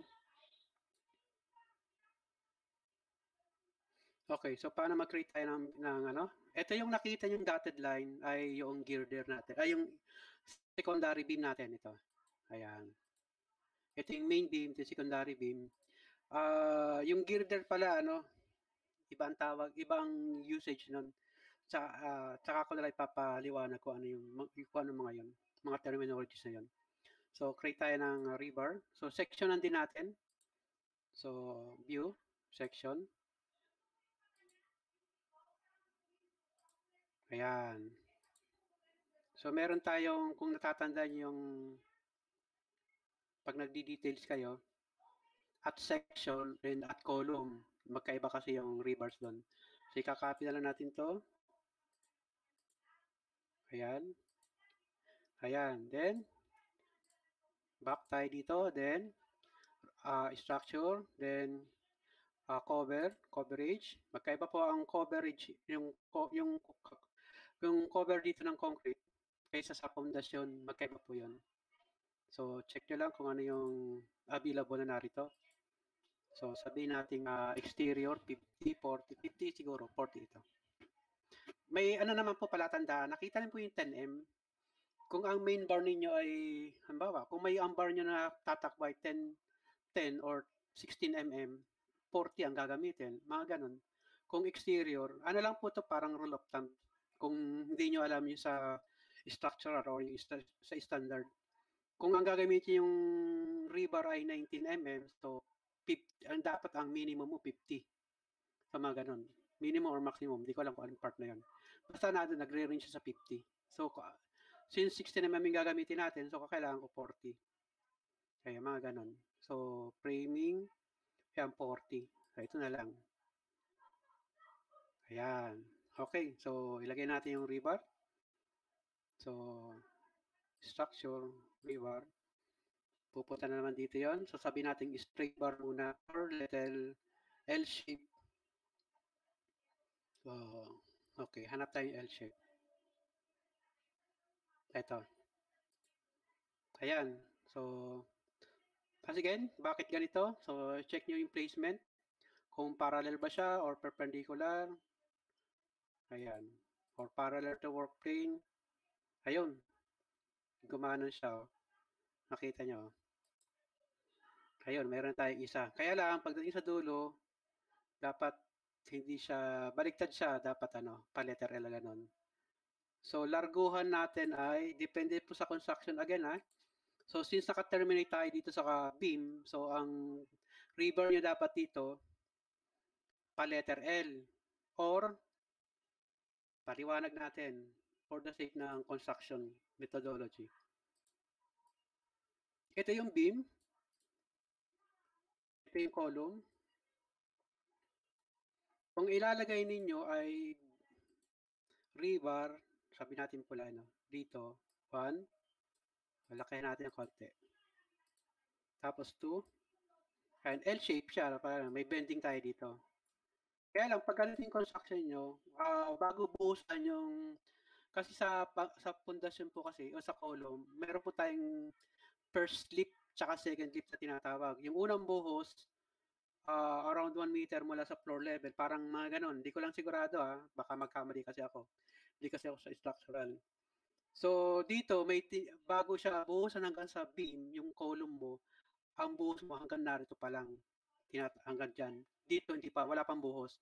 So, tendency kung ganito yung rebar mo, ikakamada mo na ng ganito. Kung mga itatanim mo na. So, mahirap. What if ganito yung sitwasyon? Yung iba ang ginagawa, so hanggang dito pala yung buhos, tapos may mga rebar na sila dito. Kaya may mga rebar na sila dito. Nagtatanim sila dito ng rebar or dire-diretso yung rebar dyan, tapos saka nyo pinapaganon. Dito tinatali lang dito. So minsan minsan naglalagay na lang ng dowel, i-connect yung rebar. So depende sa construction. Pwedeng letter L, yun nga lang, itatanim mo na yan bago buhusan yung dito, kasama nitong beam. So bihira po yung nagbubuhos ng column muna, sagad na yung column dito, tapos yung beam. Bihira po yung ganon kasi hindi po matibay. Ang buhos noon mula dito sa portion na to, ayan, tsaka ito, diretso yan papunta. So, ganun po ang tendency. So, assuming muna natin na straight bar or L bar na rin, kulit ko sabi ng L bar, So, ayan po. Pinakita ko lang yung scenario ng construction. L-shape tayo. So, kabilaan L-shape. So, larguhan siya. Ayan, kuha tayo ng diretso. Ito. Or ito pala. Kailan itataw ba, Nalito tuloy ako. Okay, diretso na lang. So, ayan po, isa. Tapos, kunin natin. Bigyan ng size, 16 mm. Lagyan ng pine para makita yung detail. Ayan. So, may isa na tayo. So, check natin ang single. Sabi natin fixed number 2. Ayan. So, pag tingnan natin sa section siya, tingnan natin dito. Ito siya. Palitan ko lang yung section natin. Ayan.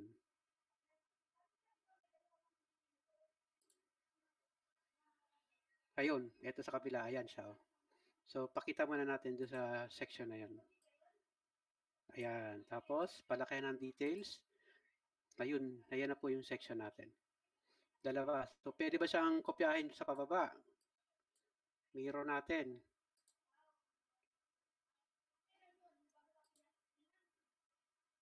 Wala siya, Okay. Ayun. Ayan, na-mirror natin yung dalawang rebar. So, paano yung pangatlo? So, nasa section ako ngayon. Check natin kung possible tayo maglagay ng section dito sa rebar natin. Possible maglagay ng rebar dito sa section. Babaligtad So, rebar. Tapos, L-shape. Kasi, pang siya, yung pang extra bar kung tawagin. So, ito siya. Tapos, ayun siya. Oh. So, baliktad, ano? Papuntahan nyo lang yung placement ulit. Perpendicular siguro. Ayun. Ayan. Meron na tayo doon. Dito, depende sa design na naman. So, okay. Hayaan muna natin siya dyan. Kaya lang, laki ng column natin. Check muna natin para medyo may tinatawag na ano. Medyo makatotohanan ng konti. So, 600. So, alanganin yung tatlo. 300. So, alanganin sa ratio, ano. Tapos, 16 mm lang. So, gawin natin itong dalawa. Dalawang extra bar sa taas. Ayan, copy natin. Or mirror na lang.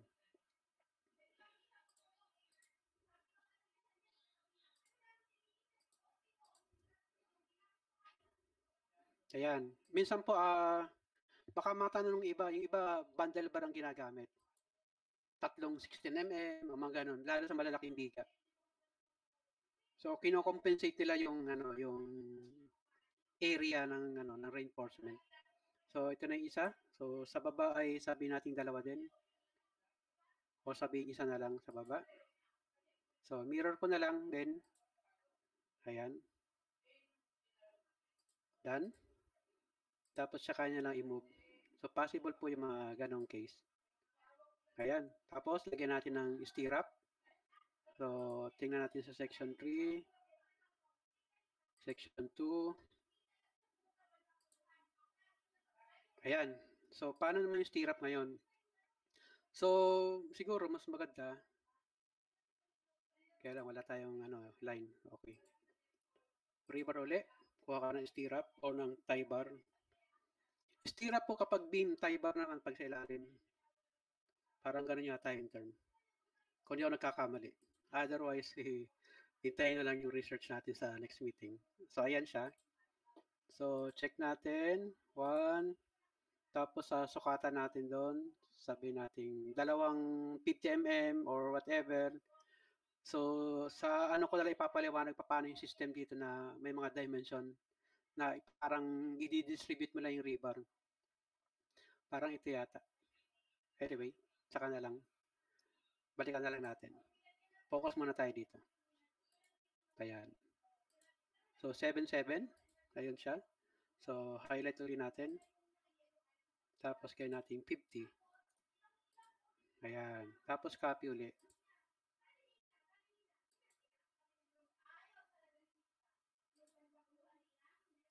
Ayan. Siguro 250 o 150 na lang dito. Ayan. So, depende po sa design na naman ng ano ninyo, ng structural engineer. Ayan. So, ganun. I-distribute na lang yan pa doon sa cross-section niya. So, kakopy nyo lang or sukatan nyo kung gusto niyo. And yung system dito na yung dimension dito 50, tapos 10, tapos 150, tapos distribution mga 200 na ipapakita lang natin sa sunod. At least nakita nyo kung paano maglagay ng rebar sa ngayon ng stirrup o ng mga tie bar dito. Kaya, hindi ko masukatan. Okay, so click natin and balik nga natin sa course. Dito, kitang-kita kasi sukat eh. Okay, annotate. Ayun, 149 daw. So, gawin natin ito muna. Ayun, 50. Tapos ito ay sabi natin 100. Ayan. Although may procedure talaga yung part na yun. Kaya lang blanco sa ngayon, blanco. Ayan. Sabi natin 3. Again, may dimension po yan o may design. Hindi basta-basta kayo maglalagay ng dimension dito. May design po yan. Kaya aware po doon na hindi lang basta tayo naglalagay ng rebar. May dimension yun. Depende sa design. Ayan, nakalagay 100. So, gawin natin dito ay 150.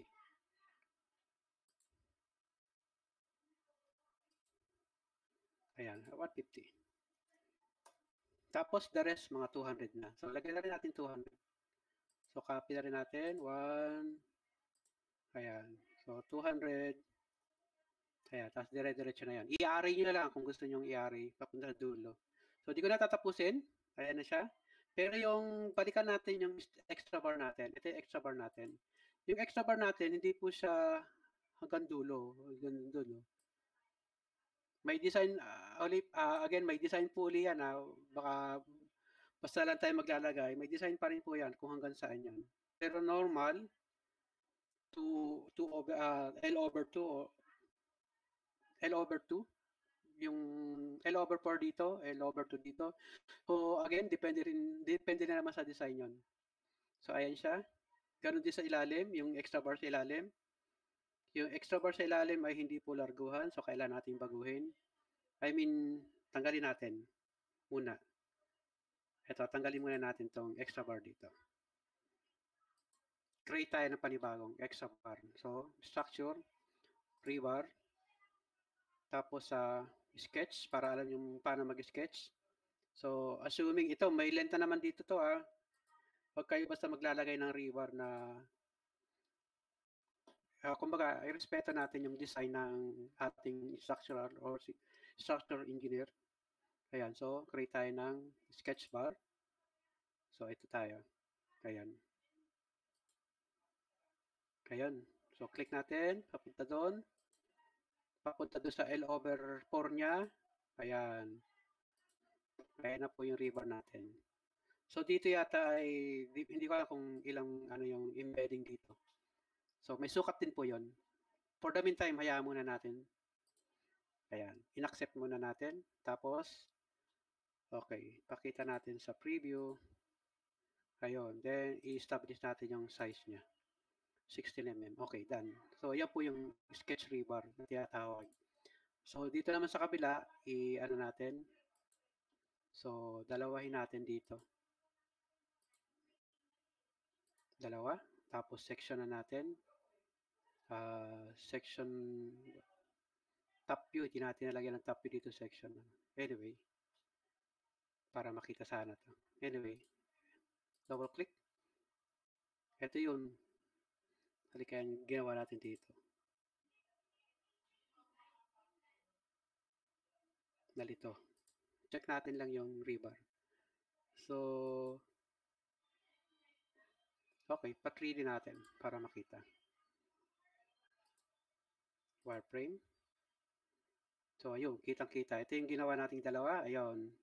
Tapos yung larguhan ay nasa gitna. Ito. So, tatanggalin natin yung isa.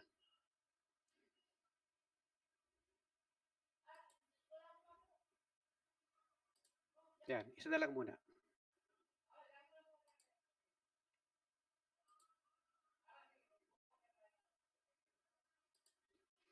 Ayan, so yun po yung procedure kung paano maglagay ng rebar. Hindi ko na na-expound kasi malaki yung madaming rebar. Kung isa-isahin natin, medyo matagal para lumabas yata yung rebar natin isa. Ayun, lumabas nga. Oh. So, balik natin. Ayan.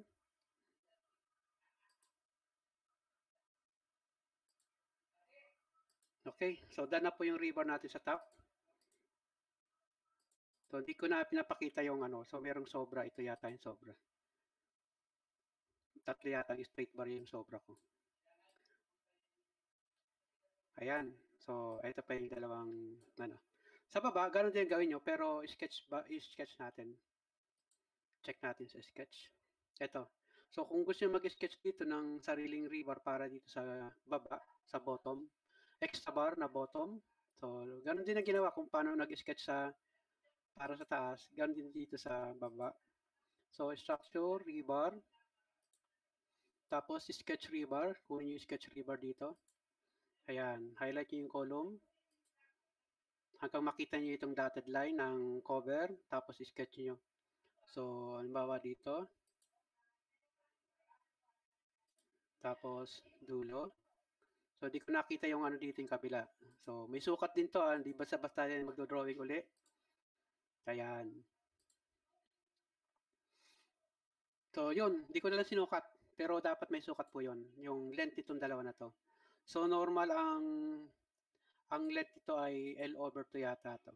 Mula dito hanggang doon L over 2. So kung ang length mo, so mula dito kunyari, tab natin sorry.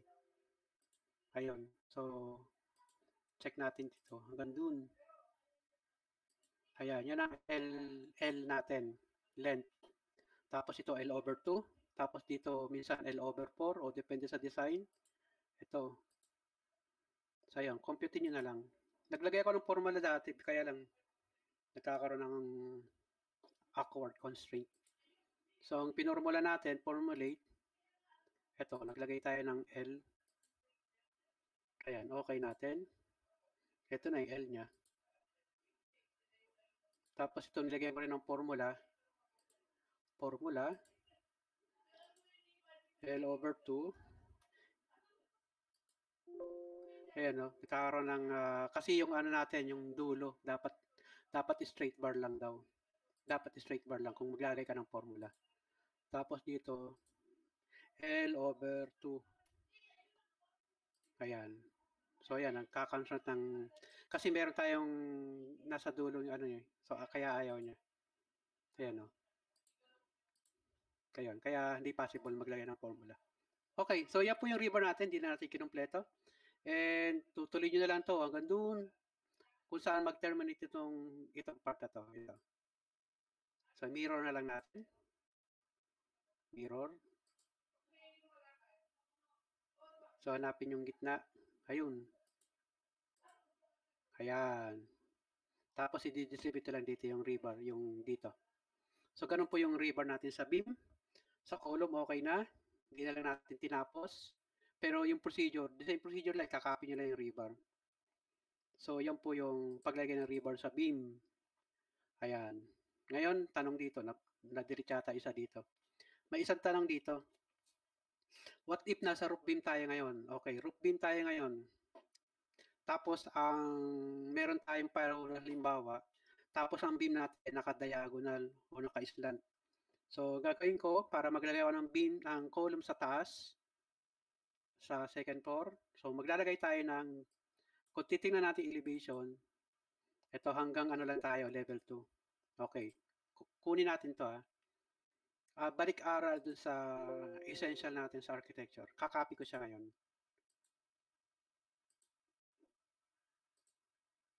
Mapapansin nyo, black yan. Oh. So, paano natin susolusyonan? Tataas ko na ito ng konti. Tapos, sukatan natin dito. 3, sabi natin 3 din dito. Or 6 meter. Ayan. Done. So, paano natin susolusyonan ngayon siya? Ang iba po kasi pagka kinapin nyo na yung level, iba rin yung pag gumawa kayo ng level dito. Ito. Pag ginamit nyo yung level dito, automatic po yung blue. Dito yan. Black. Ayun, blue. Ito black. So, paano yung procedure nun? Una, inspectin nyo yung inyong level. So, level 1, level 2, level 3.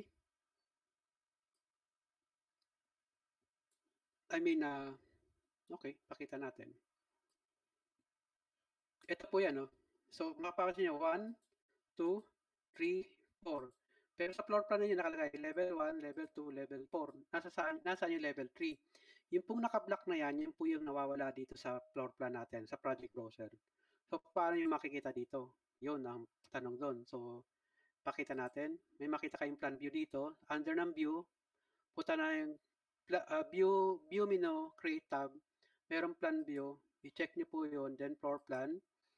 So, under ng floor plan, nando po yung level 3. So, okay nyo po. Mapapansin nyo po, yung sa level natin or sa elevation, check natin, mag-aasol na yan. No? And at the same time, yung level na yan, mapupunta yan dito. So, hindi pa nag-appear dito. Ito na siya pala. Sa floor plan na yung level 3. So, bakit napunta sa floor plan, hindi sa structural plan? Ayun. Napunta. So, check natin dito, floor plan. Ayun, structural plan po ang kailangan. So, floor plan kasi kinuha natin kanina, kaya napunta sa floor plan dito. So, paano natin ililipat? Punta nyo po yung structural plan. Level 3, okay natin. So, ayan na po. Nasa structural plan na yung level 3 mo. So, yung level 3 dito at level 4, pwede mo tanggalin. Ayun. So, ganun yung procedure. So, ito na yung ating level 3. So, linisin muna natin yung ating drawing. Masyado na maraming section. Ayan. And, ang tanong dito, pag dinilit ba natin yung mga section dito, mawawala ba yun sa ating drawing? Sagutin natin mamaya pag natapos ko na yung mga section ditong tanggalin. Ayan. Delete. Kasi the more po dumadami dito yung mga tab ninyo, yung mga item dito sa tab, bumibigat na yung ating tsaka lumalayo na yung preview mo. Baka hindi mo matandaan kung ano yung view na yung ginagalaw mo. Okay, so back tayo sa ating 3D. Pwede rin sa floor plan o level 1, highlight nyo lang o double click, mag-a-appear dito yun. Then yung tanong kanina, kung section na tinanggal natin sa tab, sa view tab natin ay matatanggal, hindi po. Nandiyan pa rin siya. Punta nyo dito sa section. Ayun, section. Nandiyan na po lahat ng section na ginawa natin. So, double click nyo lang para bumalik dito yun sa tab natin. Double click ang section 3. Ayun, babalik siya dito. So, dito lang mawawala yun. Dito hindi. Pero pag ang dinelete ninyo yung section mark mismo, doon na po yung problema. Mawawala na yung section dito. At the same time, mawawala na rin sa view. Okay, so nasa level 3 tayo. Kailangan natin ng roof beam para sa taas. And ito, paano natin dudugtong? So, pwede nyong kopyahin or pwede nyong extend papunta ron itong beam dito. Ayan, check natin. Gandun. Tsaka dito. Ayun, dumiretso na.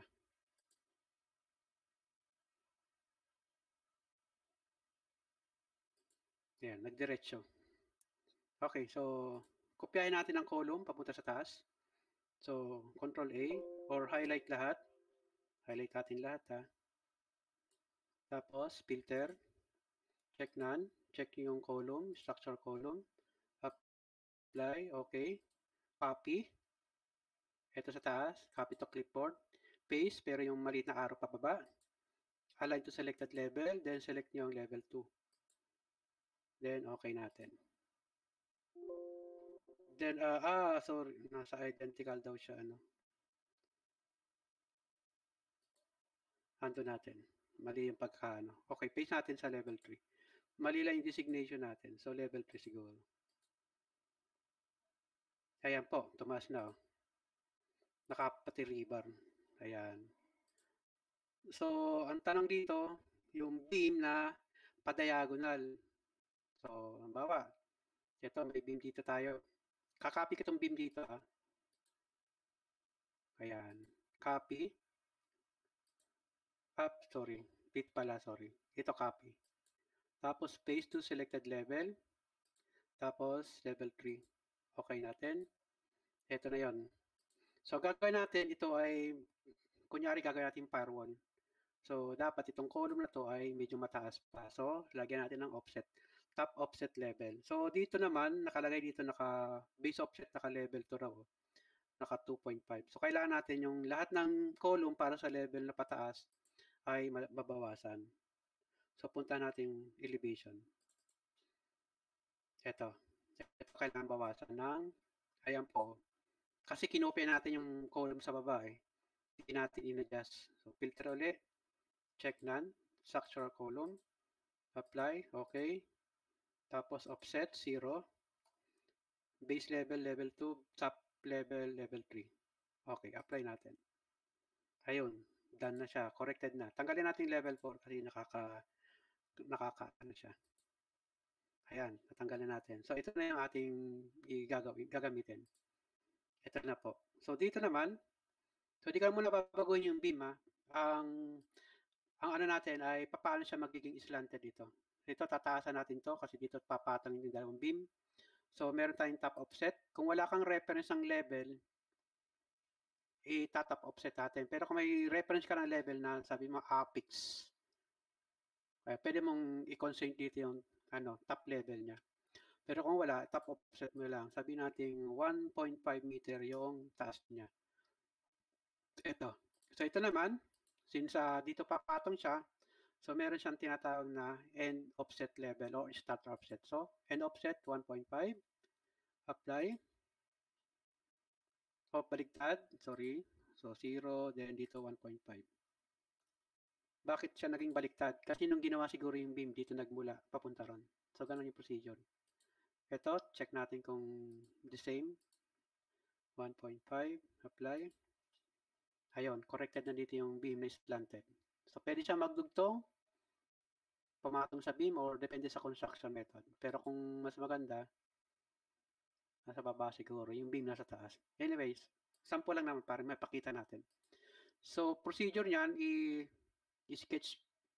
Ganun din yung rebar. Kung paano ka gumawa ng rebar sa beam, ganun din dito. Parehas lang po yun. So, ayan po ang ating reinforced rebars natin para sa mga structural beam. Hindi ko na kinopya sa lahat, pero kung gusto nyo kopyahin, okay lang. Di papunta ron, bawat column, bawat foundation. So, hindi ko na kinopya sa ngayon. And hindi po gagana dyan na kesyo may rebar dito, i-match properties na lang natin mula dito, papunta ron. Ayan. Hindi po niya dadalhin yung rebar dito, papunta ron. So, hindi po ganun yung command. Kailangan nyo kopya yung rebar dito para dalhin sa kabilang column. Copy lang naman yun. So, back tayo sa ating, so, done na yan sa ating mga beam, tsaka column. And hindi pa natin nagagawa yung rebar schedule. So, pause muna ako ng mga 2 minutes. Ayan. So, ayan na po yung, nilagay na yung download, nilagay na yung link para sa download ng Revit. 2021 nakalagay dyan. 2020 po yung gamit ko. Ayan. So, okay yan, 2021. Updated. Stira po sa beam, tie po sa lateral, tie sa column. Lateral tie. Yes, tama si Sir. Sabi ni Sir Jimmy. So, yun, pagka-column ay ties. Ayan, tie bar. O tie nga, ties. Stira para sa beam. Stira at lateral ties pa. Ano ako sa term kanina. Pero tama sila. Sir, na-model niyo po ba ang stage ng paglip ng concrete pouring? Oh, pwede siguro, kaya lang matrabaho. Sa ano lang, sir. Pero pwede siguro. Ay, determinate mo lang yung mga offsettings nila. Kaya lang parang di applicable. Pero pwede. Ang ginagawa lang namin yan sa ano sa production management na lang ginagawa. Pero possible siya. Tinatanong ni Sir Francis. Si shear reinforcement mo tawag dyan, sir. Ay, tama si Sir Jimmy. May mga term kasi yan eh. Shear bar, mga ganun. Compression bar.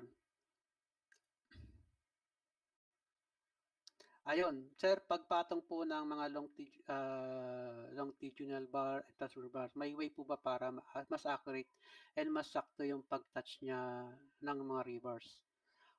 Sir Francis Baldos, kailangan po niyang i-preview yung ano, katulad po dito sa beam natin. Sasagutin ko lang si Sir. Ito po. Hindi siya accurate na may way. Ang ginagawa lang natin, ito yung tinatanong nila, yung positioning ng rebar natin. Kasi baka mamaya nagkakaroon ng mga cross-section. I-preview lang yun sa pine para makita yung tamang sukat, tsaka nyo lang i-relocate. Ayan po yung mas effective. Wala namang way para i-eksakto. Ayan, ganun. Nag-i-snap naman po yan sa gilid. Ayan, nag-i-snap siya sa gilid. Katulad dito, crossing bar. Magkaano siya dito. So, kailangan ibaba nyo rin to. Ayan, nag-iisap naman siya kung sakasakali. Nag-iisap naman siya doon. Katulad dito, nagkaano dito. So, depende lang sa construction. Kasi sa drawing, maaaring tama yung pagkakagawa niya. Sa construction naman, mali yung pagkakaan nila. Ayan. Ngayon, kung itatama nyo, i-move nyo dito. Or, unatin nyo yung bar na to, dito nyo ipalagay para ma-accommodate yung area dito. So, ganun. Ito, hindi pwede. Kung sa drawing, hindi pwede. Pero ito, pagdating ng site, ito, i-straight nyo lang nila itong river na to. Or, i-move natin ito sa kung saan dapat hindi siya tatamaan. ganyan, mga ganong case. Ayan. So, depende. Minsan naman, itong bar na to, naka-reverse. Binabaligtad nila dito sa ilalim yung dugtungan para ma-accommodate itong area na to. So, ganun yung case. Normally, sa drawing, madali na natin i-position. Pero sa construction, ewan ko lang kung mapuposition nilang ganun.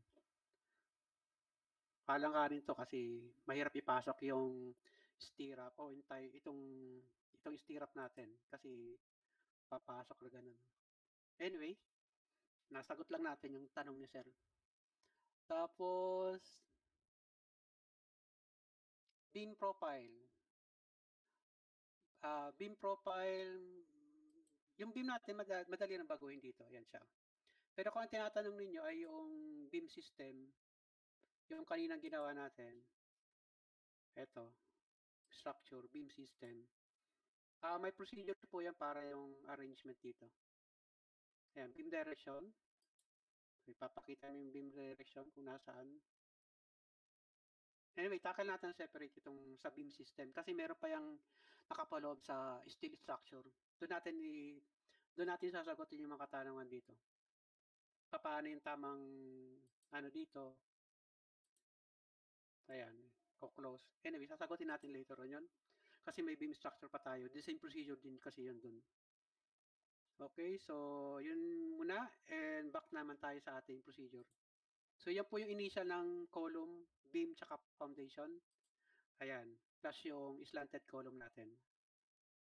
So ang kulang natin ay yung distribution nitong stirrup na pag-click mo, mag-distribute na siya hanggang doon. So may way po yung part na yon and pakita lang natin later on. Wag muna ngayon at marami pa tayong topic para dun sa rebar. So balik na tayo sa ating ginagawa. Punta naman tayo sa stair. Paano tayo maglalagay ng reinforcing bar sa stair natin? So unang-una, wala pong stair dun sa under na structure. Ayan. Yan ang number 1. Number 2, magkikreate tayo ng stair. Ito, sa architecture. Ang tanong, makikita ba yan sa 3D or sa ano natin? Plan. Tingnan natin. So, ito yung stair. Kuha tayo ng stair straight. Ayan. Click natin. So, meron tayong 16 riser. Ayan po yun. Click. Check natin sa section. So, punta tayo ng view. Stair na po tayo. Stair. Paglalagay ng rebar sa stair. Ayan. Ito na yung section ng rebar natin. So, baguhin lang natin. Para dito lang tayo sa details natin. Baguhin natin yung scale para kitang-kita. I-click ulit natin yung stair. Punta tayo ng sa ating property. Baguhin natin monolithic. Ayan. Okay. Hayaan muna natin siya yung error. Dito po kasi sa termination nun. Ayan. So, paano tayo maglalagay ng rebar? O, dito tayo magagawa. Pag-click po yung rebar natin, definitely wala po siya mag-appear. Ayan. Hindi po siya clickable. Oh, clickable siya.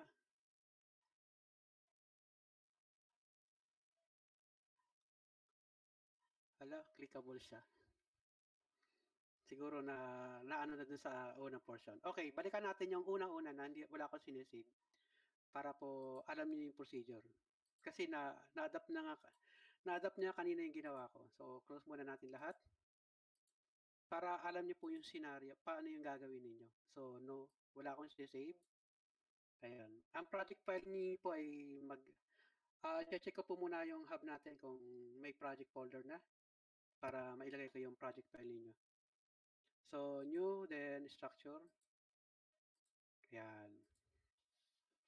Nagulat lang kasi ako, yung structure, yung concrete natin, nagkaroon ng laman. Nalagyan ng rebar. So, structure, architecture, stair, straight run. Ayan. Then, click natin. Ayan, 17 created. Apply natin. Then, check natin sa 3D, yung ginagawa natin. Ayan po, unang-unang warning o error. Hindi nyo makikita yung architectural na stair dun sa structural. So, paano yung gagawin? I-type nyo po ang BG for Visual Graphics. Under po nung dialog box, hanapin yung stair. Ito po yung stair. I-click nyo lang po yun. Naka-off yan. Click, apply, then okay. Available na po yung stair. So, yun ang number 1. Number 2, since nasa monolithic tayo, yung concrete. Ayan, actual thread, okay lang po yun. Ayan, so balik tayo sa level 2. Lagyan natin section. Okay, done. Double click. Ito yung section natin. Palitan natin scale. So, lagyan natin ang rebars. So, structure, rebar. Okay natin. Ayan, straight bar. So, nadedetect niya ngayon yung concrete cover. Ayan. So, possible ba tayo maglagay ng rebar? Ayan po. Possible na ngayon. Kanina hindi eh. So, may bago na yata sa settings. Anyway, kung in case po na hindi nyo malagyan ng rebar yung concrete ninyo, ang gagawin nyo lang, i-recreate nyo yung stair sa under ng structure. So, assuming na hindi natin malagyan ng rebar itong stair kasi nga galing siya sa architectural. So, nasa structural tayo. Check natin kung nasa structural nga tayo. Structural nga. Target natin lagyan ng rebar to. So, yung iba hindi nalalagyan. So, paano yung procedure kung paano malalagyan siya? So, shaded ko muna siya. Then, ito yung gagawin ninyo. Ito yung workaround. Ang gagawin, punta kayo structure, component, model in place. Tapos, kunin yung floor. Okay ninyo. Pangalanan, sabihin yung stair. Ayan. So, capital natin. Tapos, okay natin.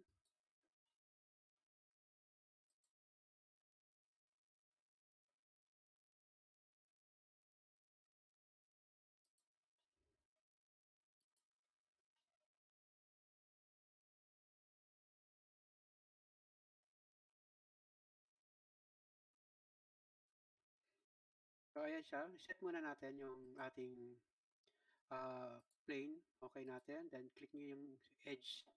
So, balik natin sa wireframe. I-click nyo yung edge. So, pick plane. Okay. Click nyo yung edge ng eto, naklik na natin yung edge ng stair. Kung naklik na, po kayo sa extrusion. Tapos, pick line. Ngayon, pag pick line ninyo, mapapansin ninyo, nakiklik nyo buo. Paano natin makiklik na ito lang? Meron tayong tab. Press yung tab. Tsaka ito. Tab uli. Ito. Kaya, pwede nyo kopyahin yung pababa. Hanggang sa dulo. Or kung masipag kayong mag-pick ng line, okay lang din po yun. Ayan, sakit sa tenga yung warning. Ayan. Ayan, pwedeng kopyahin na lang or i-array nyo or whatever. So, kompletuhin ko na lang since konti lang naman yung stair natin. Ayan.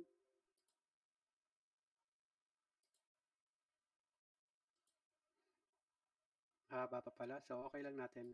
Konti na lang natitira. Ayan. So, nagtatab lang po ako para mag-ship yung selection dun sa edges. Ayan.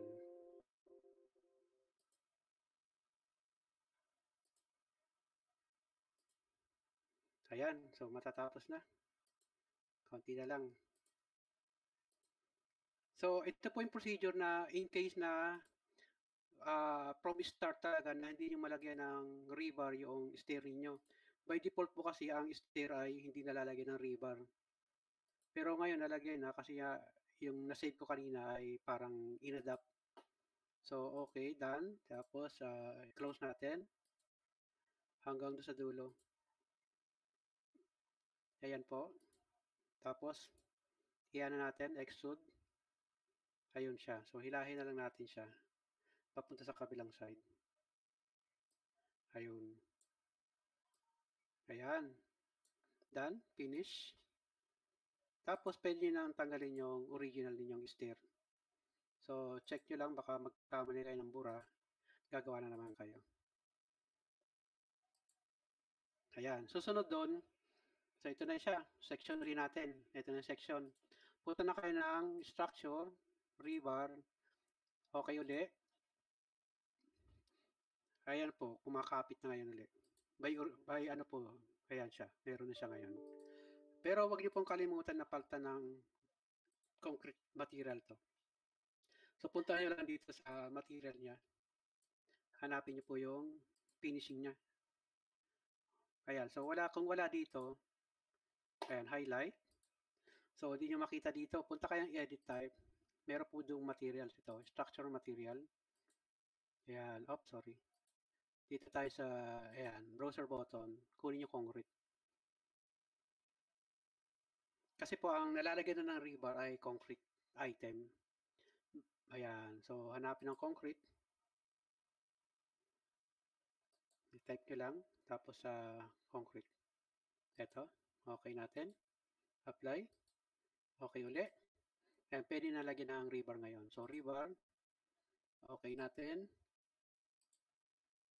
Ayan, so tapusin lang natin to tapos lagay tayo ng rebar ngayon. So, ayun po yung concrete ano natin, cover. So, nakikita na. Ayan. So, rebar uli. Rebar shape. So, i-ano natin. Kasi wala naman ditong eksakto. So, sketch rebar tayo. Ayan. Ayan. So, 1, 2, 3. Dulo. 4. Tapos, accept. Ayan, highlight natin yung rebar na yon. Ayan na po yung nadagdag na rebar natin sa ilalim. Ha? Ito po. Ngayon, kung gusto niyo isama sa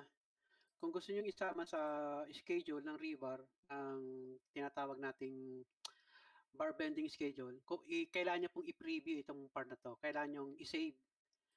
Isasama natin doon sa mga schedule. So, paano yung pag-preview? Marami naman pong paano gagawin to ng shape. Maraming paraan. I-print screen nyo lang po. So, print screen or kung Windows na ang gamit nyo or Windows 9 o Windows 10, pero kung tinatawag doong sniper o snipping tool dito sa baba. So, whichever kung alin yung applicable, sabi natin yung snipping tool na lang kukunin ko. Ayan, new.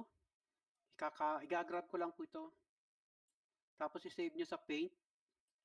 Or dito na lang, i-save nyo. Mas maganda sa Paint kasi lilinisin mo pa yan eh. Tanggalin mo yung blue para maayos. Or sa Photoshop, tapos tsaka nyo i-save. So, ito na yung Paint ko. Control A, burahin natin lahat to. Control B, ayun na po yung shape.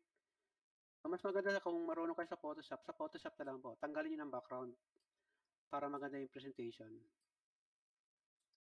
Ayan, baka kung may time pa, schedule tayo ng Photoshop Essential Training. Yan. Tapos, i-save nyo ng PNG or JPEG o whichever kung ano yung extension na gusto ninyo. So, save as JPEG. Ilagay nyo sa isang libraries para madali nyo i-access. Ito na po yung mga libraries natin. Gagawin po yan doon sa mga bagong rebar na in-sketch nyo. Kasi ito pong available dito ay ilalagay na po natin yan doon. Itong marami to, ilalagay natin yan doon. Ang wala lang dito, yung mga special rebar na ginawa nyo. Sketch rebar kung tawagin. So, back tayo. Tapusin ko na yung sa ano, then mag-wrap up tayo. Ayan. So, ito na yung rebar natin. Preview natin sa ating naka-fine. Ayun siya. Pagta ng size. Ito yung size natin. 10 mm. So, 16 mm. Okay na dun. Tapos, single. So, lagyan natin dito ay fixed number. So, sabihin natin 120. Siguro sa mga 12 or mga 10. Ayan. Check natin sa 3D. Ayun na yung rebar natin. Preview rin natin dito. Fine uli. Ayaw. Hindi makita. Ito na yung ating tinatawag na susolusyonan uli. By default, hindi siya makita yung rebar size. So, parang gagawin, nasa 3D kayo dito, or i-highlight nyo yung rebar, tapos, tingnan natin kung kakaya ng right click. Visibility, category or element, So, wala dito. So, punta tayo dito sa, eto, properties. Meron kayong makitang visibility. Oh. Tapos, 3D view. Highlight natin kung whichever ko alin dyan sa dalawa dito. View as solid, unblock, o okay natin. Ayan na po. Pag pinreview natin siya, o shaded mode, kikita nyo yung rebar. Ayun siya. Oh. Pero hindi po yan, wala po yan sa labas ha. Ano lang, para lang makita sa preview. Nasa loob siya ng stair. Para lang makita natin. So, balik tayo sa section. Then, yung item naman dito, yung mga running naman dito. So, ganun pa rin. Rebar pa rin. Kaya, rebar, sketch rebar uli. Ito. Tapos, dito, gawa natin. So, kunyari dito tayo. Ayan, kunyari dito tayo. Doon, papunta rito. Ayan, done. Ayun. So, ikakopy nyo lang yan, papunta roon. Pero, lagyan nyo muna ng ano, single, fixed number, sabi nating 10 or 12. 10 na lang. So, depende sa design ulit ng structural nyo. Ayun, tapos yung bar dito, pwede ring lagyan, yung transverse niya. So, rebar ulit. Straight bar na lang. Nasa tok-tok. Unang-una, M00. Tapos ayun, lagay nyo dito. Tapos, check natin yung size. Sabi natin 12 mm. Ayan. Tapos, paglalagyan nyo lang yung ibang item. Hindi ko na tatapusin to. Pinakita lang yung procedure. So, baba dito meron. Ayan. Oops, sorry. Tapos dito. Ayan. So, depende sa design ha. So, depende sa structural engineering nyo. Ayan. Napadami yata yung lagay ko dito kanina. Ayan. So, ayan po yung dead position natin ng tama. Ayan. So, kakopy nyo lang pataas.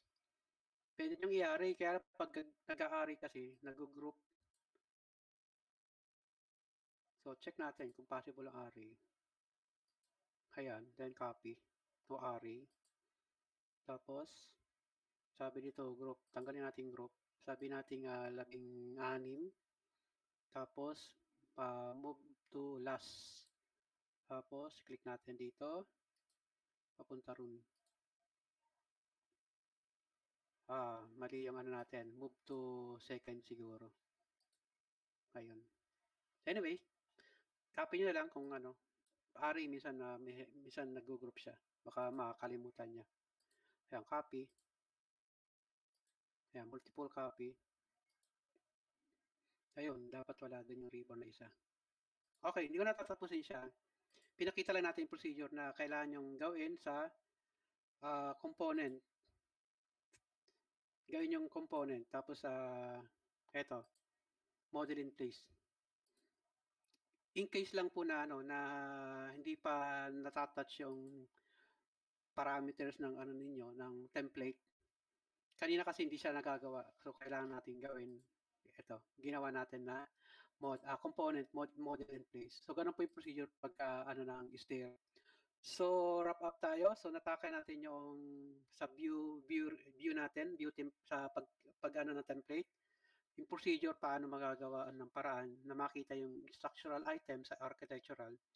So, palaging nasa BG po yun. Visibility graphics plus yung offset ng item katulad ng column.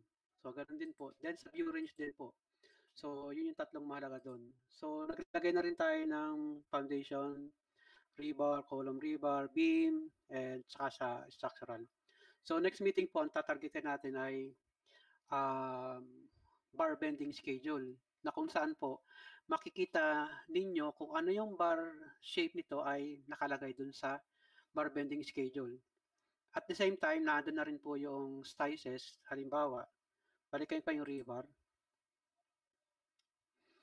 Malalagay na din yung size ng A, B, C, and so on. So, okay. Tanggalin ko muna siya. Rebar tayo. Ito po yung sinasabi natin. Sorry. Ayaw mag-appear yung aking rebar dito. Okay. Sa section tayo. Ayan. Oops, sorry. So, ito yung rebar natin. Yung magka-appear dito, ayan, nakita po dito sa gilid. Yung may sukat kasi ito, sabi natin A, tapos to B, tapos C. So, kasi normally, ang nasa bar lang natin sa schedule, total length o total kilogram. Ang gagawin po natin, isasama natin to preview at the same time, yung sukat nito, sukat dito, tsaka sukat doon. Isasama natin sa schedule. So, yun po yung gagamitin natin. Tapos, mag-i-step up po tayo sa steel structure naman. So, mula steel column, steel beam, framing, tapos po yung mga details na pinakita natin dito kanina. Ayan.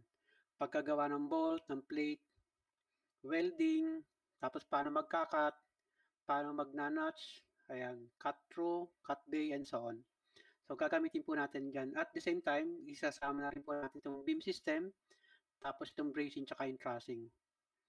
So, yun po yung mga magiging kaganapan sa susunod na session. Kung may question po, ilagay nyo lang po dun sa ating video at sasagutin po natin kahit wala po tayong, kahit hindi naka ano yung ating ano, naka, hindi naka-live. Babalikan po natin. So, yun lang po. And thank you and magandang gabi po sa inyo lahat. Back to you, Ma'am Nelsie.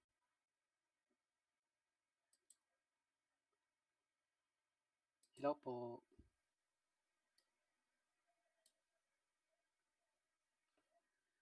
Hello.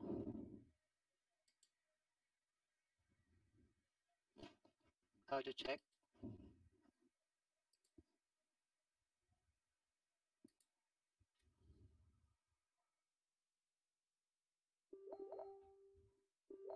Ko naririnig kung may sound tayo. And ayan, di ko rin naririnig kung ano. Andiyan pa ba kayo? Ayaw po. Back to you po, ma'am. Okay na po. Nag-wrap up na ako.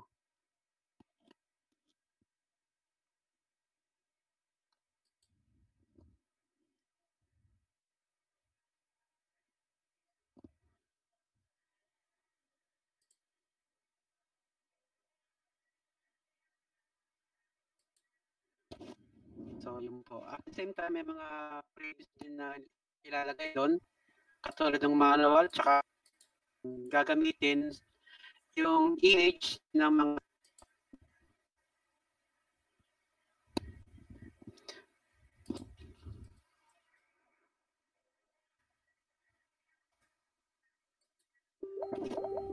so, yun po. At the same time, may mga previous din na ilalagay doon.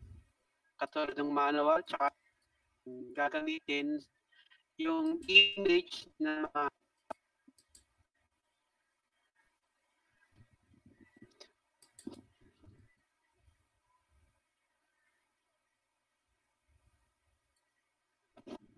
so, yun po. At the same time, may mga previous din na ilalagay doon. Katulad ng manual, tsaka gagamitin yung image ng mga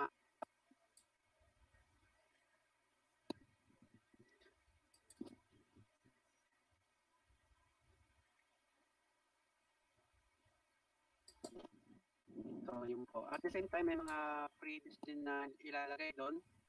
Katulad ng manual.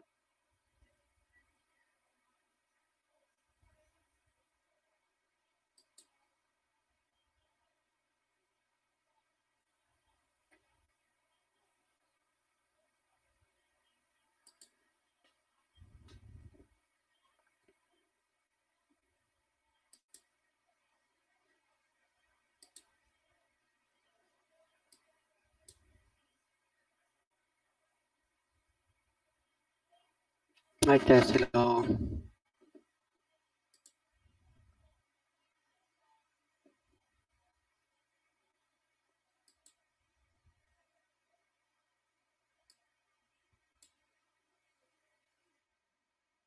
Hello, ayun, meron na. Hindi ko marinig kayo kanina. Back to you na po, ma'am.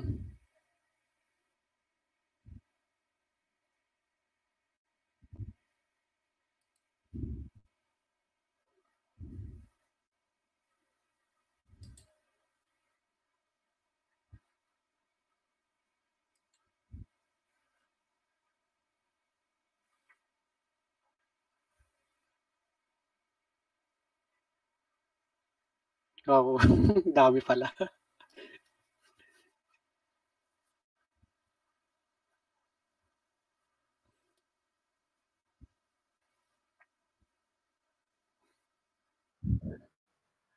Philip lang.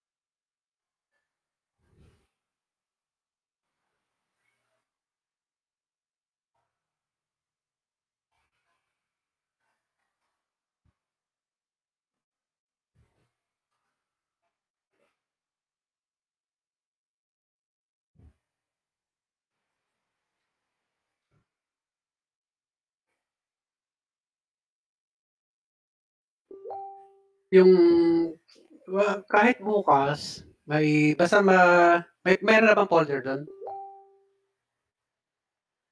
Sige, sige. Bukas ko lang ilo-load yung project file at saka yung manual plus yung previous na nasa akin. Ayun. Tapos pahabol na rin na last day ng submission ng Revit Essential Training. So after nun, off na yung cut off na yung deadline dun sa project. I-check na lahat yun. Ayun.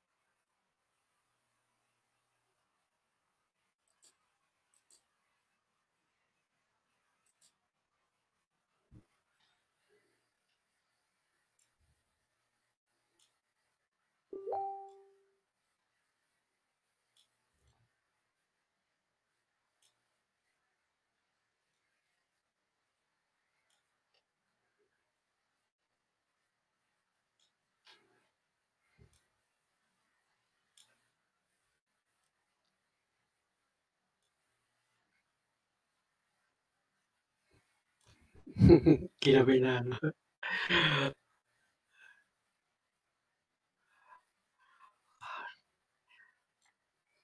Ay wala na po. Ay Photoshop pala pa-schedule natin.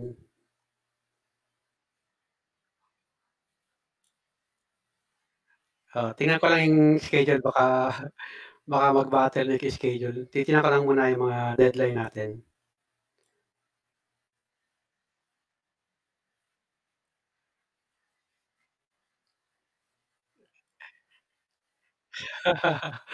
Patay ako nito. Sige lang pare, hindi ko pa masagot kasi nagda-download pa ako software.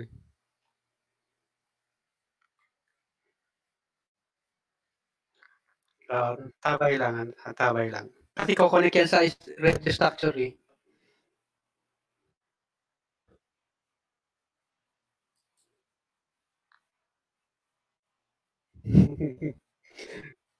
Pati